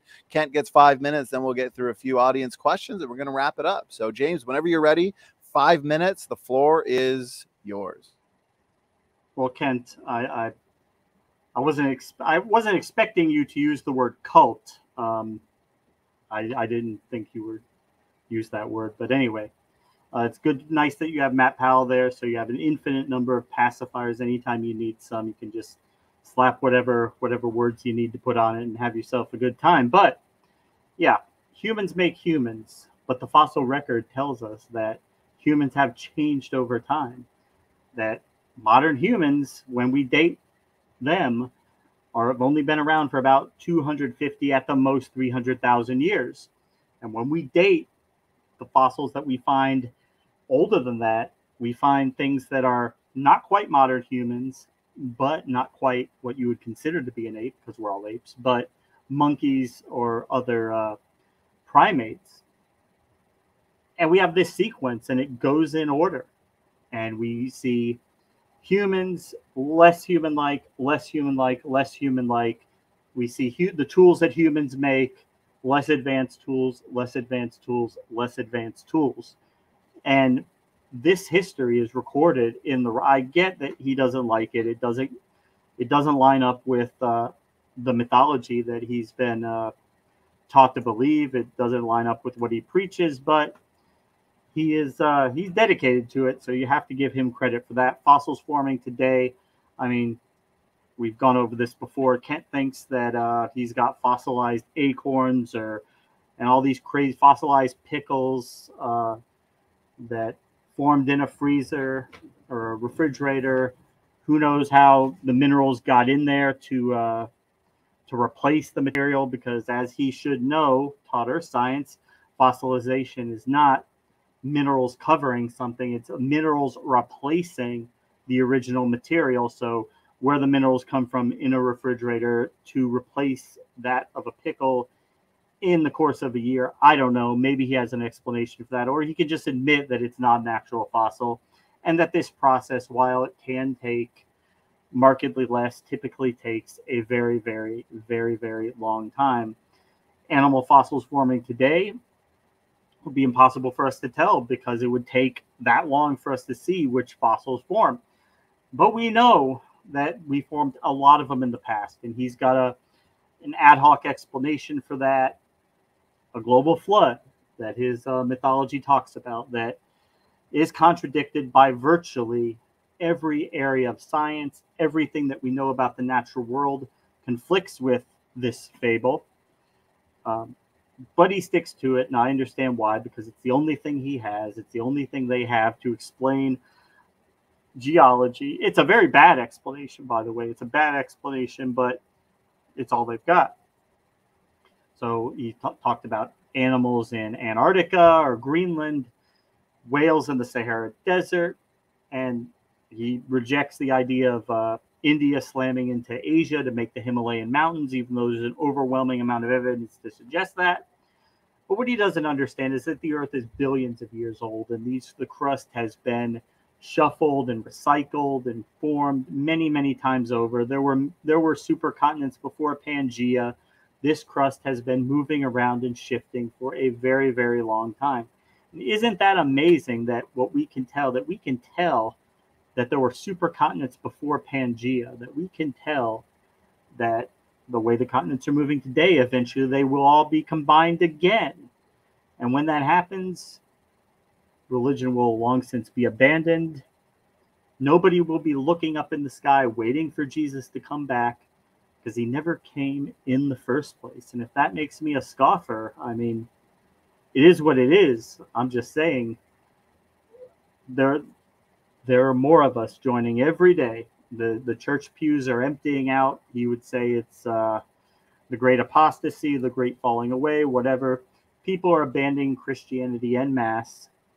That temple is never going to be rebuilt. He'll have to rehash his eschatology again in a few years, because the woe book that he put out, none of that's going to happen. It's interesting fiction, but none of it's going to happen. There's not going to be a temple built. There's not going to be a treaty signed. None of that is ever going to happen. And people will eventually abandon religion, as they should, and remember it only as an artifact. Humanity's first attempt at understanding the natural world before we knew enough to be able to come up with a coherent idea of what was really happening. So we have to understand religion for what it was, but we don't have to soldier on and pretend that it comports with reality, because it clearly doesn't.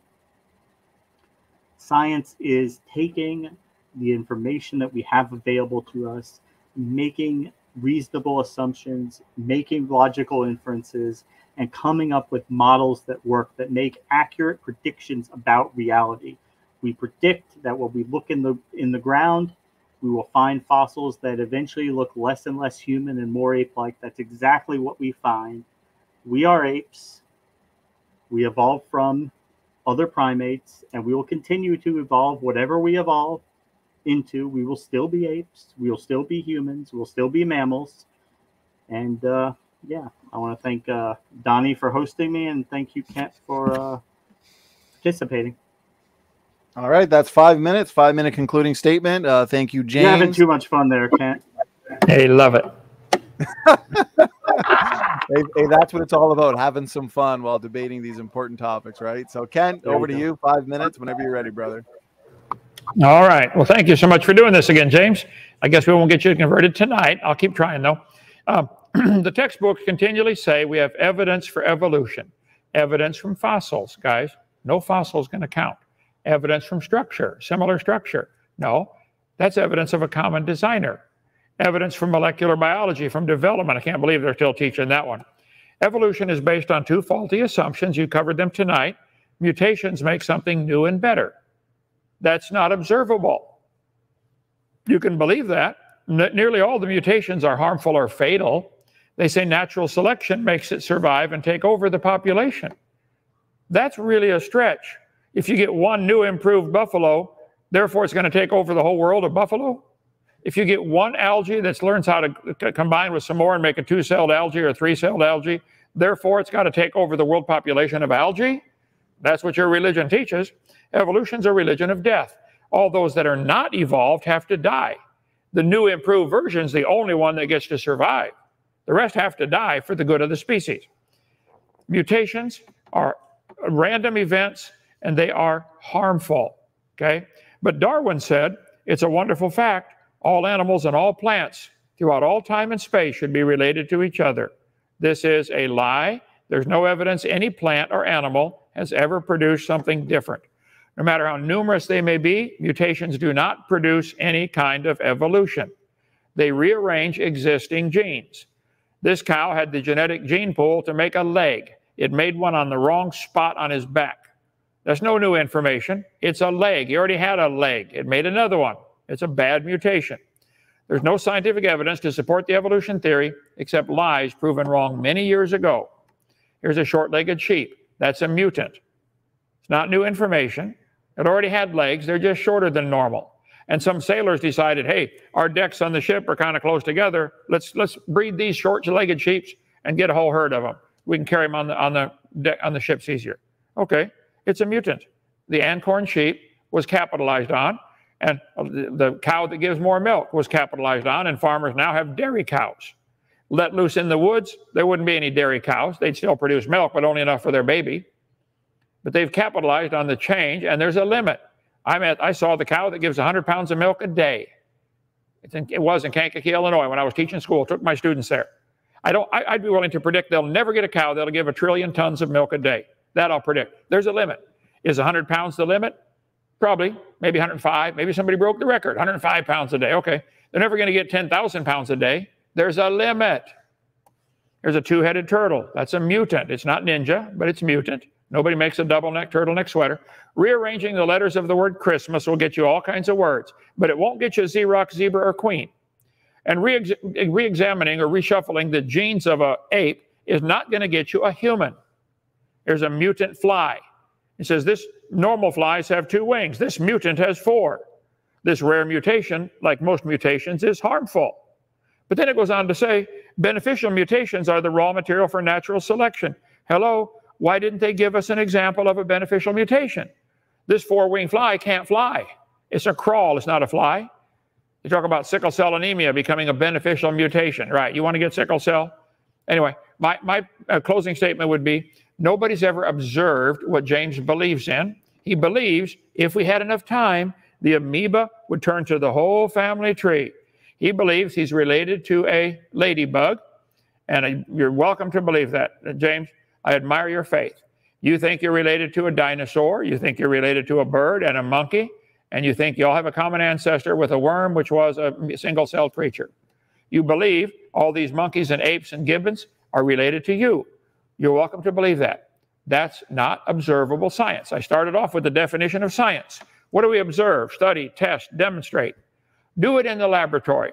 Get a bunch of lemurs and turn them into anything besides a lemur, or a bunch of apes or monkeys or chimpanzees, whatever you want to start with.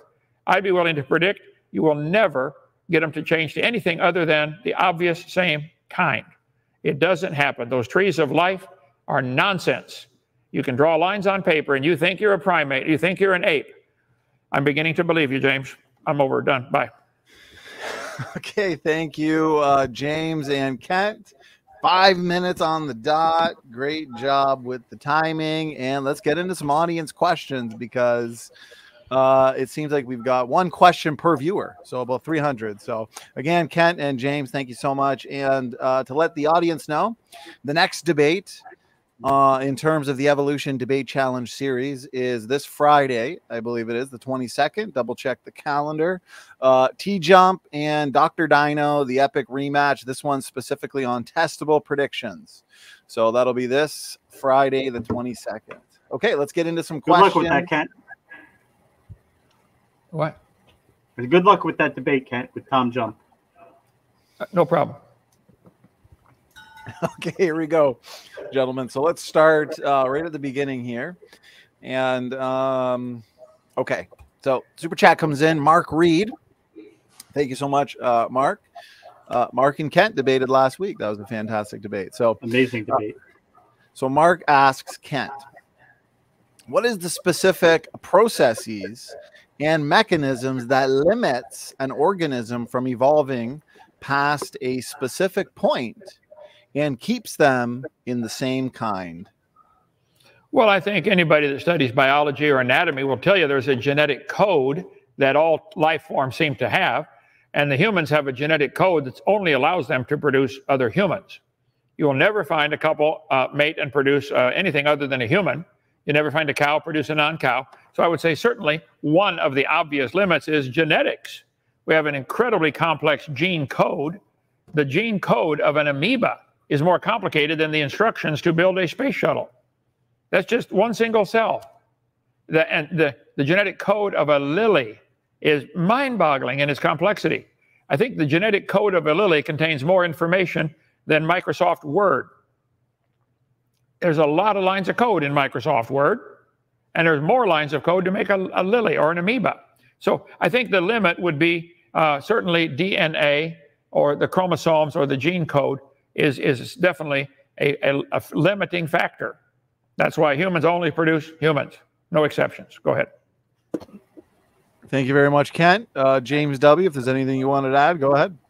And this is a question I've asked Kent several times on other debates. He's been asked this multiple times. He never really has a good explanation because, yeah, DNA changes. It changes over time. It changes between one generation to the next.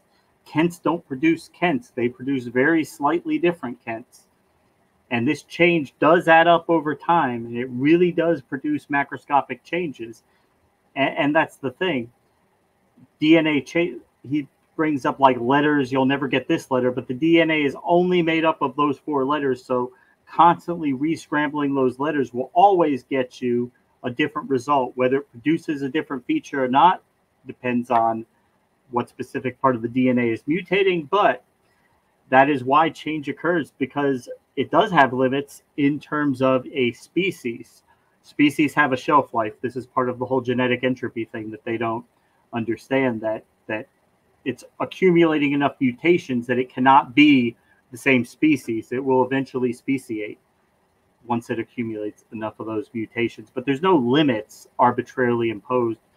God is not coming into the DNA once it accumulates enough mutations and saying, thou shalt not mutate. Nope, they just keep right on accumulating, and the species keeps right on changing over time. Okay, thank you, James. And Kent, question was for you. We'll give you the last word. Well, I should have also mentioned there are obvious physical limits. You cannot get a cow as big as Texas. You cannot get a cow to jump over the moon. There are physical limits. There are genetic limits. And rearranging the genetic code will make a lot of variations. There's, 1,100 kinds of different apples now. But they've never been able to make a non-apple. Interesting. Farmers have been trying for years to selectively breed their apples, and they get big ones and little ones and sweet ones and sour ones and ones that handle hot climate and cold climate, and they're still apple. 1,100 species of bats, 4,000 species of potatoes. They're still potato. Nobody's ever seen any plant or animal produce offspring that anybody would consider a different kind. There are limits.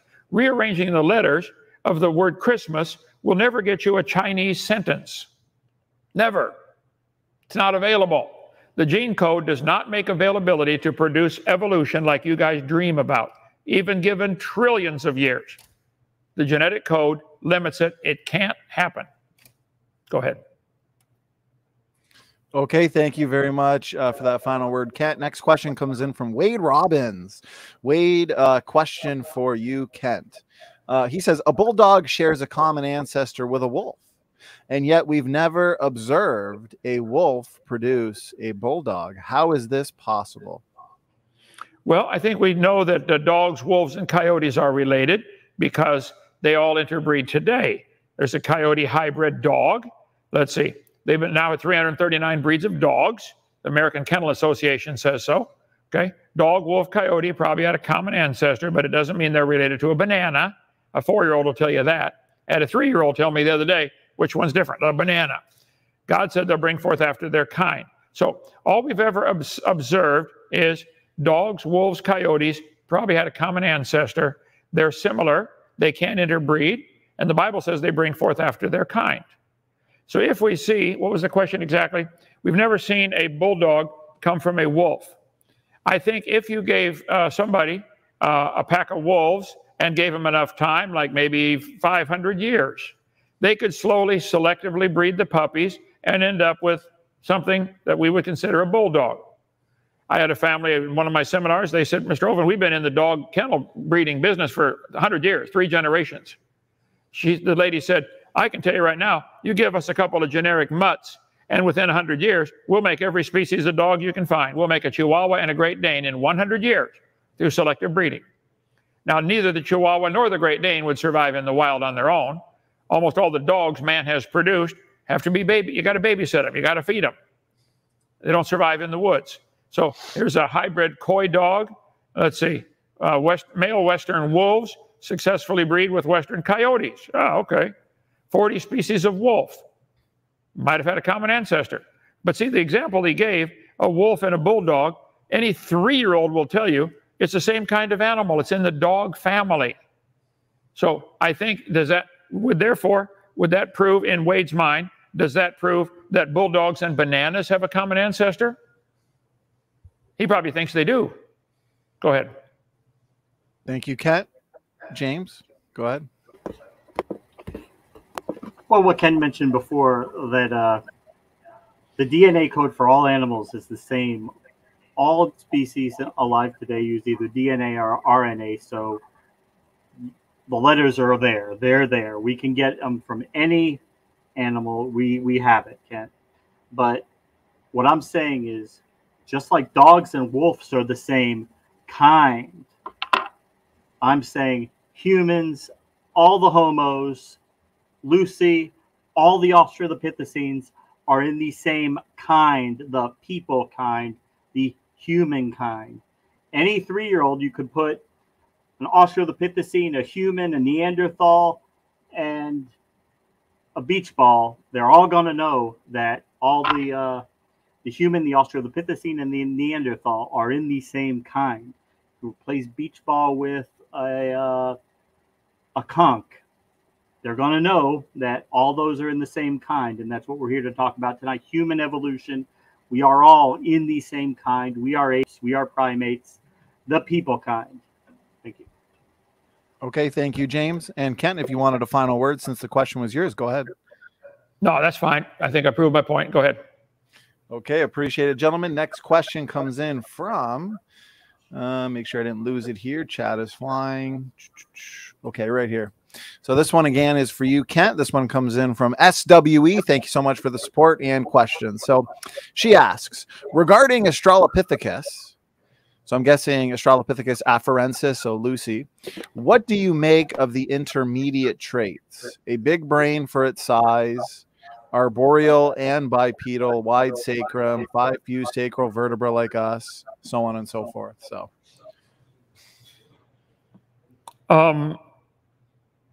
I don't know if I have a complete answer to that one. That would be something worth looking into. If there are similarities, does therefore that prove a relationship or a common designer? The 5 fused sacral vertebrae are essential for your hips and for walking and things like that. I think if they were not fused, it'd be more difficult. Certainly the tail is very different. We have a tail bone that supports muscles that allow reproduction. The chimpanzees and apes that have a tail have muscles attaching to the first few vertebrae in their tail so they can make baby whatever they are. Chimps make baby chimps every time. So again, I would point out, we never see these animals produce different than their kind now. Why do you think these bones could do it? That's not science. That's my whole point. It's imagination. Even if it's true, it's still not science. It's not observable. It's not testable. It's not knowledge. It's imagination. So the intermediate traits, bigger brain for its size. I'd have to do, if you talk about Lucy, I think Lucy's been discredited many years ago. I don't know why they still bring up Lucy or Australopithecines at all. But some animals might have gone extinct. Some animals might have had a bigger brain and gone extinct. So what? It's not proof that we're related. Go ahead. Thank you, Kent. James, quick word if you'd like. I would just say Lucy has only been discredited in the minds of Kent and people who adhere to the same radical views that he does. But in the scientific community, no, we have over 300 examples of Australopithecus afarensis, Lucy. And I would just ask, how many Lucys were on the Ark, Kent? Oh, go ahead, Kent. If you want a final word, you can answer that. Yeah, I think Noah might have taken 2 apes, 2 gibbons, 2 chimpanzees, and after the flood, they produced babies of the same kind. I don't think apes and gibbons and chimpanzees are related. I think they have similarities because they got the same designer. They have to do the same things in life. They have to get around, find food, raise babies, climb trees, no problem. Why don't any humans have a prehensile foot where they can grab the tree branch and swing like an ape does? We're designed differently. There are thousands of differences between humans and chimpanzees. Tens of thousands of differences. So if you want to believe you're related to one, okay. Apparently I can't talk you out of that. Okay, yeah. Thank you, Kent. And now a couple super chat questions for you, James, and then we'll kind of wrap it up here. Time's flying by. So this one comes in from Bubblegum Gun, $5 super chat, and we'll read it together here. So he's saying, no algae. So it looks like he's referring back to the single to multi-celled algae example. No algae did not become multicellular, only like structures. It's just cluster because it lost its mobility and divides again when it becomes mobile again. So I guess more of a comment, James. Therefore, if you wanted to respond, go ahead. Well, no, this is true multicellularity because unlike a colonial organism, they cannot survive independently once they break apart. There are colonies where single cells group together for a common purpose for a time, and then after that purpose is over, they re-divide themselves and they go back on being single-celled. That's not what happened with this algae experiment. It's true multicellularity. Okay, Ken, did you want to respond, or you want me to move right to the next one? Well, yeah, I have a note to myself to do more research on that, but I said the first time this came up, I said, I doubt it's a multicellular creature. It's a colony. It's a cluster of things working together. And maybe this bubblegum is right, that it cannot, it lost its mobility. Is that true? I don't know. I don't have an answer to that one yet, but I'll do some research on it. Good question. A good comment, though. Okay, appreciate it. James, did you want a quick final word since it was directed at you? No, you can move on. All right, appreciate it. Next one comes in from One God Is Now Here. Thank you for the question and support. He says, James W., please refute this. Science proves apes produce apes. Science says, he says apes produce humans. I'm just going to guess that he meant to say scientists say, oh, no, wait. Okay, so scientists say apes produce humans. Science is right. Scientists are wrong. Okay, I understand it now, I think, what he's trying to say. Go ahead, James.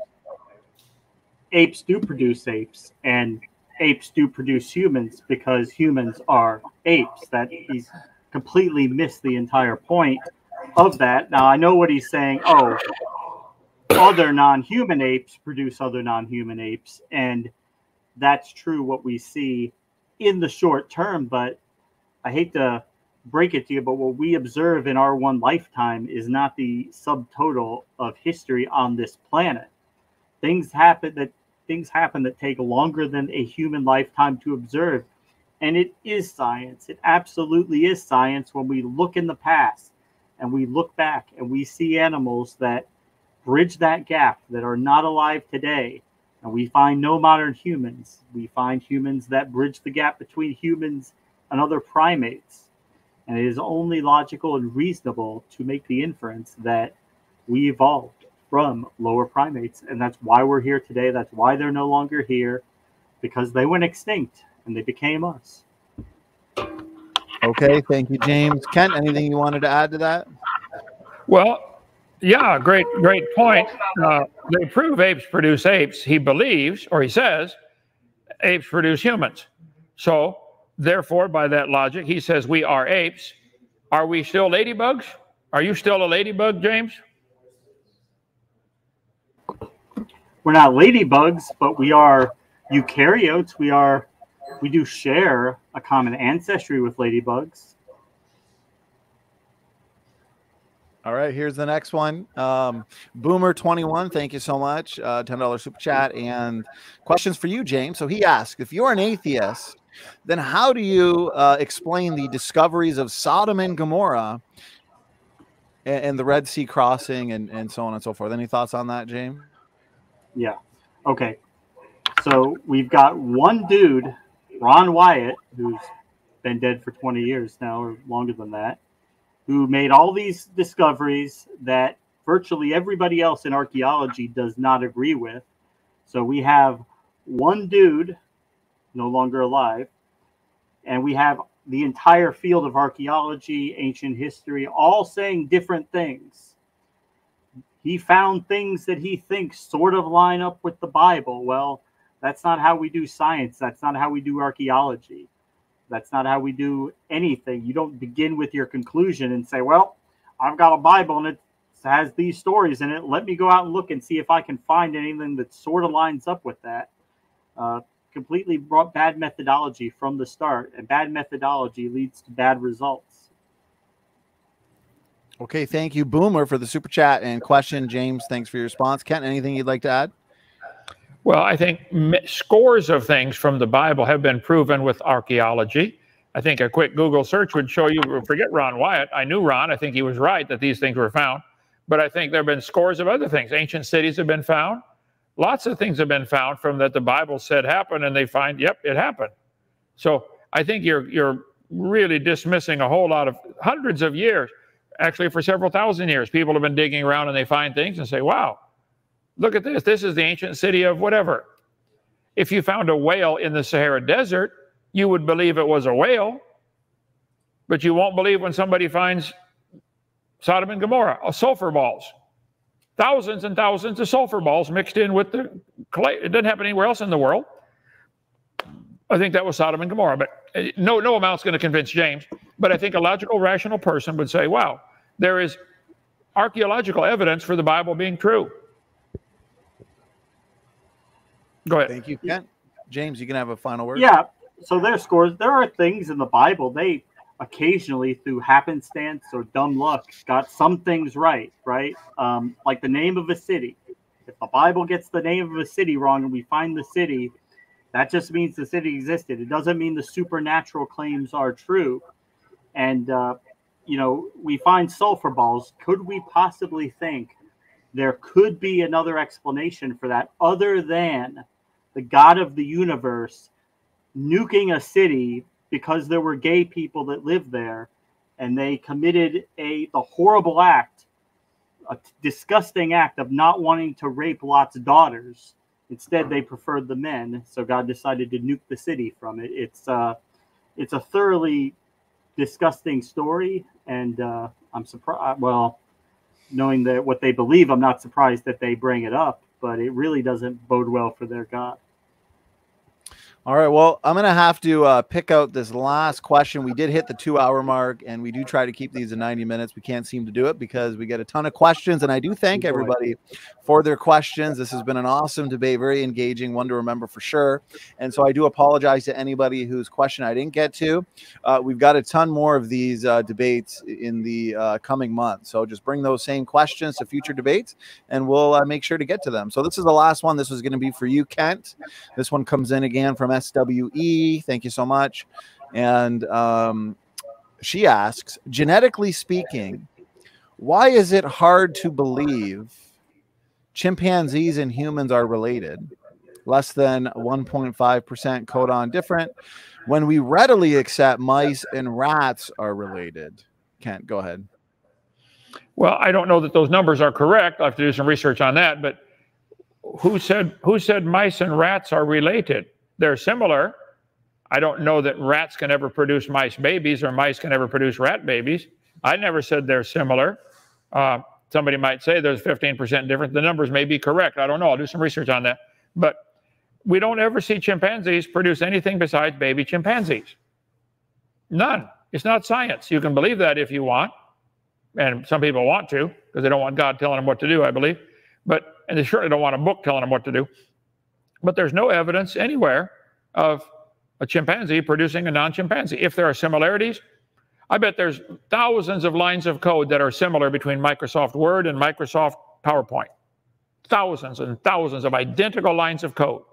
I bet if I'm typing a letter in Word and I go to spell check, it takes me to the same dictionary, thousands of millions of lines of code, than when I'm doing it in PowerPoint. That's because the same guy wrote the code. Duh, same guys. Okay, I think God wrote the code for the mice and the rats and the chimpanzees and the humans, and there may be some similarities. So what? It doesn't prove ancestry, it proves common designer. Why don't they get it? Go ahead.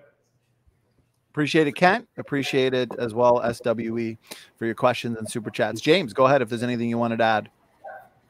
Well, I mean, Ken admits that lions, tigers, house cats, bobcats, he admits they're the same kind. Why he's not so sure about rats and mice being the same kind. I think any 2-year-old would look, if you put a mice, a rat, a muskrat, and a turtle, they would say, oh, the mouse and the rat are in the same kind. So by his definition, that's all we need to do is, like Nephilim free, just bring a bunch of kids in and let them tell us what's in the same kind. But I mean, nobody doesn't believe anything because we don't want God telling us what to do. That's pretty silly. I don't know who would go driving 100 miles an hour down the street pretending that there's no speed limit sign and being surprised when you get pulled over. It's really an asinine way of looking at things. I mean, who would read laws like about withholding Social Security and just say that doesn't apply to me? I mean, I don't know who would do that, but it's certainly not the way any rational person would go about undertaking anything. If God was real and there was good reason to think he was, then we would take that into consideration. And worshiping him, whether we thought he was a good guy, that would be a separate question, and he would have some questions to answer, but wouldn't deny he's real or exists if there was good reason to think he was. All right, thank you, James. This was the last question. It was for you, Kent, so we'll let you have a final word there, and then we're going to wrap it up, gentlemen. Great debate. Kent, go ahead. Yeah, I think I said all. I don't know that those numbers are correct, but even then, it wouldn't prove the relationship. It could prove a common designer. Honda Accord and Honda Prelude and Honda Civic have a whole lot of similarities. They're all built by Honda. All right, Kent, James, that concludes the debate. Thank you both for your time. Thanks, and any quick final words, thoughts from you gentlemen before we let you out for the night?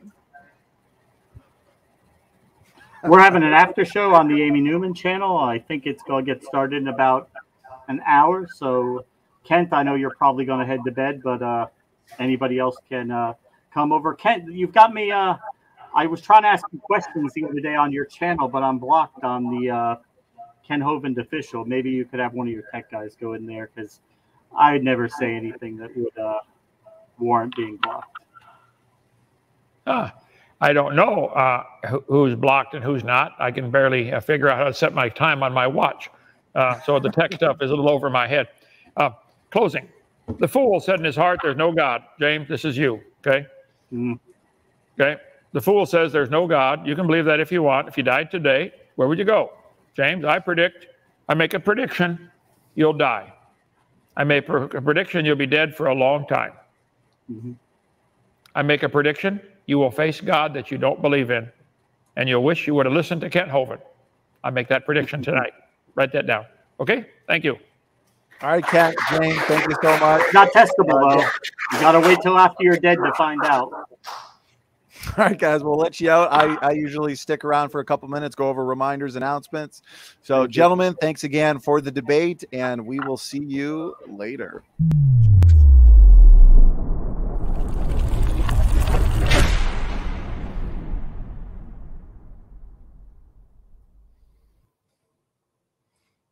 All right, it's just me and the audience.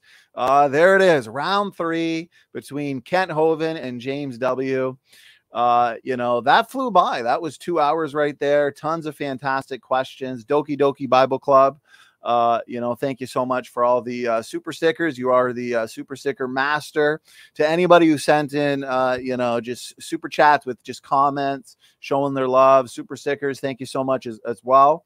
You know, this is, you know, you guys are the life and blood of this channel. So you guys are exactly why we are able to, you know, put out full-time content. It's been the summer of debates. We've already had a couple debate marathons, and I'm working on probably one more debate marathon for August. And just the last couple nights, I've spent, you know, hours and hours catching up on emails and requests. And I've now booked debates into, I've booked debates into October. So we are packed with debates until probably, you know, the rapture, as I like to tease. So Talking Trees, Donnie, who made your logo, boss? You know what? Some logos have been done by Benjamin, who's done a fantastic job. I've also gotten them done over Fiverr. I think I'm saying that correctly. So anybody who's interested in, you know, information on where I got some of my intros done, logos, just shoot me an email. So, okay, well, let me go over a couple reminders then before I forget. So again, this Friday, the Evolution Debate Challenge series continues. Tom Jump versus Dr. Dino. I think we've got about 4 or 5 so far scheduled for August. And I know Dr. Dino's 300th debate is coming up. So he's setting records. So I think I've got him scheduled up to 299. So whoever wants to be debate number 300, shoot me an email and we'll try and fit that into August. Even though August is packed with debates, if it's debate number 300, we'll make it a special event. That'll be a ton of fun. So whatever evolutionist wants to, you know, be privileged, or who wants to be that debate number 300, you know, shoot me an email. Actually, you know, we hosted debate number 200. I think that was between Kent and Jordan from Reason to Doubt, if I'm not mistaken. So shoot me an email if you want to be debate number 300, and we'll do our best to set that up. Okay, we've also got, I believe this is Saturday night, is the KJV, the only accurate English translation. So we've been doing a ton of debates on Bible translations as well, and they've been a ton of fun. Over the last couple of nights, I've booked a couple more on that topic that I'm probably going to fit into either late August or September. I've also been doing a lot of work setting up our Defending Genesis Conference 2022 for September. So that's going to be probably the first week of September. And I've already got, I think, about 6 or 7 speakers so far. And it's probably going to be a week-long conference. So that week, I'm probably going to do my best to not schedule any debates. And I'm just going to strictly make that the conference. And it's going to be all things Genesis. We got some great speakers, and that's going to be a heavy week. That's going to be very comprehensive. So we've also got a couple soteriology related debates coming up. Charles Jennings from the Layman Seminary and David Preston, both fantastic debaters, well-studied, well-educated on, you know, the world of soteriology. And they're going to be debating faith alone or faith plus works in the Old Testament. So that's going to be a ton of fun. That's coming up on the 30th. Next month, we've got Matt Slick back here. He's going to be debating Stanley Terry. Interesting topic. Was Jesus fully God and fully man during his earthly ministry? So I'm definitely pumped for that one. Another Bible translation debate, CJ Cox and David Preston. And then we've also got CJ Cox next month debating Will Duffy on open theism. So we've hosted and moderated over 200 debates now on all sorts of topics. And I believe that's going to be our first one on open theism. So, you know, I'm excited for that. From my understanding, you know, Will Duffy is one of the more well-known proponents of that theological position. And so that's going to be a ton of fun. Both Will and CJ are seasoned debaters, put it that way. So it'll be one to remember. Talking Tree says, bro, these topics are lit. Well, I appreciate that. You know, we want to give you guys, you know, as many debates as possible for the debate addict in you. And on all sorts of different topics. So again, you know, we've promoted this summer as the summer of debates, and it really has been so far. So how are whales and pine trees related? You know, the second Daria Bloodworth sent in, you know, the request for that debate title and thesis. I thought definitely this is going to be awesome. So that one's coming up in a couple weeks as well. And I guess the last thing I'll mention, guys, this is just a snapshot of the overall material that and content that we do have scheduled for the channel. So if you're not yet subscribed, please do hit that subscribe button. We just hit over 10,000 subscribers on the main channel. We've got over 20,000 on our secondary channel that we re-upload a lot of content on.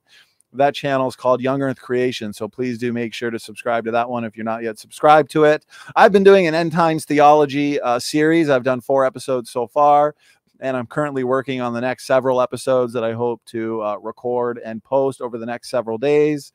And in a week or two, we're going to have an open mic discussion. This is going to be a ton of fun. Ken Hovind's going to be here specifically dealing with and focusing on eschatology, post-tribulation rapture versus pre-tribulation rapture. Ken's going to give a presentation. We'll have a little discussion. I'll shoot the link into the chat, and it'll be like a radio call-in show, kind of similar to what we did a couple weeks ago. Although it was probably more like a month ago. Time flies by. On the geologic column, where we had a presentation, discussion, and then about an hour of just open mic call-ins, you know, where you guys can, you know, either agree or disagree, and, you know, bring in your questions, objections, agreements, so on and so forth. So we're going to do that on the topic of eschatology, which I think is going to be, really cool. So anyways, again, that's just a snapshot of the overall material that we do have, you know, set and ready to go for the future. So if you're not yet subscribed, you know, hit that subscribe button. If you're a new subscriber, again, we've hosted and moderated over, you know, 200 debates on all sorts of topics. So check the playlist section titled Debates Hosted by Standing for Truth, and just go through that playlist. You've got endless content, endless debates. That's just the debates. You can also check or look into, you know, lectures and interviews hosted by Standing for Truth Ministries, and we've done over 100 of those as well. So just looking at the chat, no final questions or anything like that. So I think we're good. Oh, Talking Trees, new subscriber, just sub, my man. I appreciate that. Again, yeah, check the website, standfortruthministries.com. I am working with my website designer on updating that, because we've had so much content over the last several months that although there's a ton of content on the website, I want to get a lot of our content over the last few months up on the website as well, update the homepage. I'm also working on, I'm working with Brother Sam Jenkins from the creation research team, and we are you know, trying to figure out, we're in the brainstorming stages, but I want to get a podcast as well, a podcast section where, you know, weekly we upload you know, five of our previous debates in audio podcast form. And so eventually we'll have a podcast section where we've got you know, all of our debates on there for people to look at if they prefer the podcast style. And I think that's it. Wade Robbins says debates should be separate ancestry versus common ancestry. Well, you know what? I've engaged in about 100 formal debates, all mostly on separate ancestry, because that's the topic. You can see a couple behind me, you know, the Independent Origins Handbook. I've literally written a book on it. So I do enjoy debating the separate ancestry topic. I don't mind taking the affirmative. And so anybody who wants to either join me on my Creation versus Evolution Conversation podcast that I've been doing, you know, shoot me an email. We'll set that up. I've got a couple debates that I'm currently working on in the future, one specifically on endogenous retroviruses. So I'll do my best to fit in some of my own personal debates as well. So SWE, I appreciate that. Good book. Even if you disagree, it's a good intro to the topic. Well, I appreciate that feedback, even if it's from, you know, critics, non-critics, those that agree with me, those that disagree with me. You know, behind me there is the orange limited edition version that is still available for people. It was originally only going to be available for a week, but people were, you know, emailing me and letting me know that they really, really like that cover. And so I thought, you know what, we'll keep it around for a while. And I think that's pretty much it. Yeah, shoot me an email if you're interested in jumping into the debate octagon. If you want to debate the separate ancestry topic, shoot me an email. You know, I don't mind stepping in the ring as well. I'd like to, you know, I got to keep up with Kent as well. He's going on debate number 300. I'm on about 100. So, okay, well, that's pretty much it. I'm going to go have some coffee and some food and relax for a bit. Looks like there's an after show over on Amy Newman's channel, so check that out. Amy Newman, I believe, is going to be debating Kent as well, either next month or September. So lots to look forward to, lots of fun. Suffer Me Not Radio, appreciate it. And again, to anybody whose question I didn't get to, I really do apologize.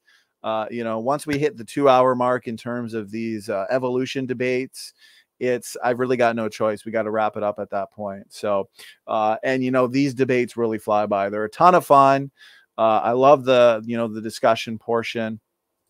I see Mark Reed in the chat. If you haven't seen Mark Reed and Kent's debate from last week, that one was awesome. That one was a ton of fun too. So do please check it out. And again, if you're not yet subscribed, hit that subscribe button. And we will see you all. We'll have, I believe, our next soteriology panel debate or discussion. I believe we're either going to have that Wednesday or Thursday. It depends. Tomorrow night, I'm going to be having Professor David McQueen and George Bond from Standing for Truth Ministries. They're going to be here, and they're going to be going over their research on the heat problem. So they did a heat problem show, I believe, maybe 4 or 5 months ago. Professor David McQueen had a debate with Luca Medugno, who, Luca, I do want to thank you in the chat. He's got several debates coming up, one against T-Rock, one against Ken Hovind, one against myself, and then an eventual round 2 with Professor McQueen on the heat problem. And tomorrow is kind of like a preliminary show where George and David are going to be going over a lot of the research that they've done. You know, they've been working full time on that specific topic. So Andrew Kaufman says Dwayne Gish had 700. Wow. If he had more than 700, I don't know. I don't think that's a tough one to beat. That's for sure. Andrew Kaufman, appreciate it.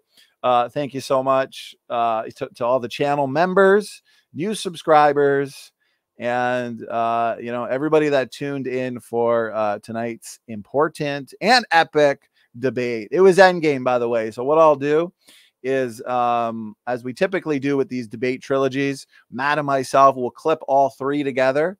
So we'll have the James W versus the Dr. Dino complete debate trilogy. And what we'll do is, you know, put it up on the channel and premiere it. The last one we did was Wade the Wizard versus Kent Hovind debate trilogy.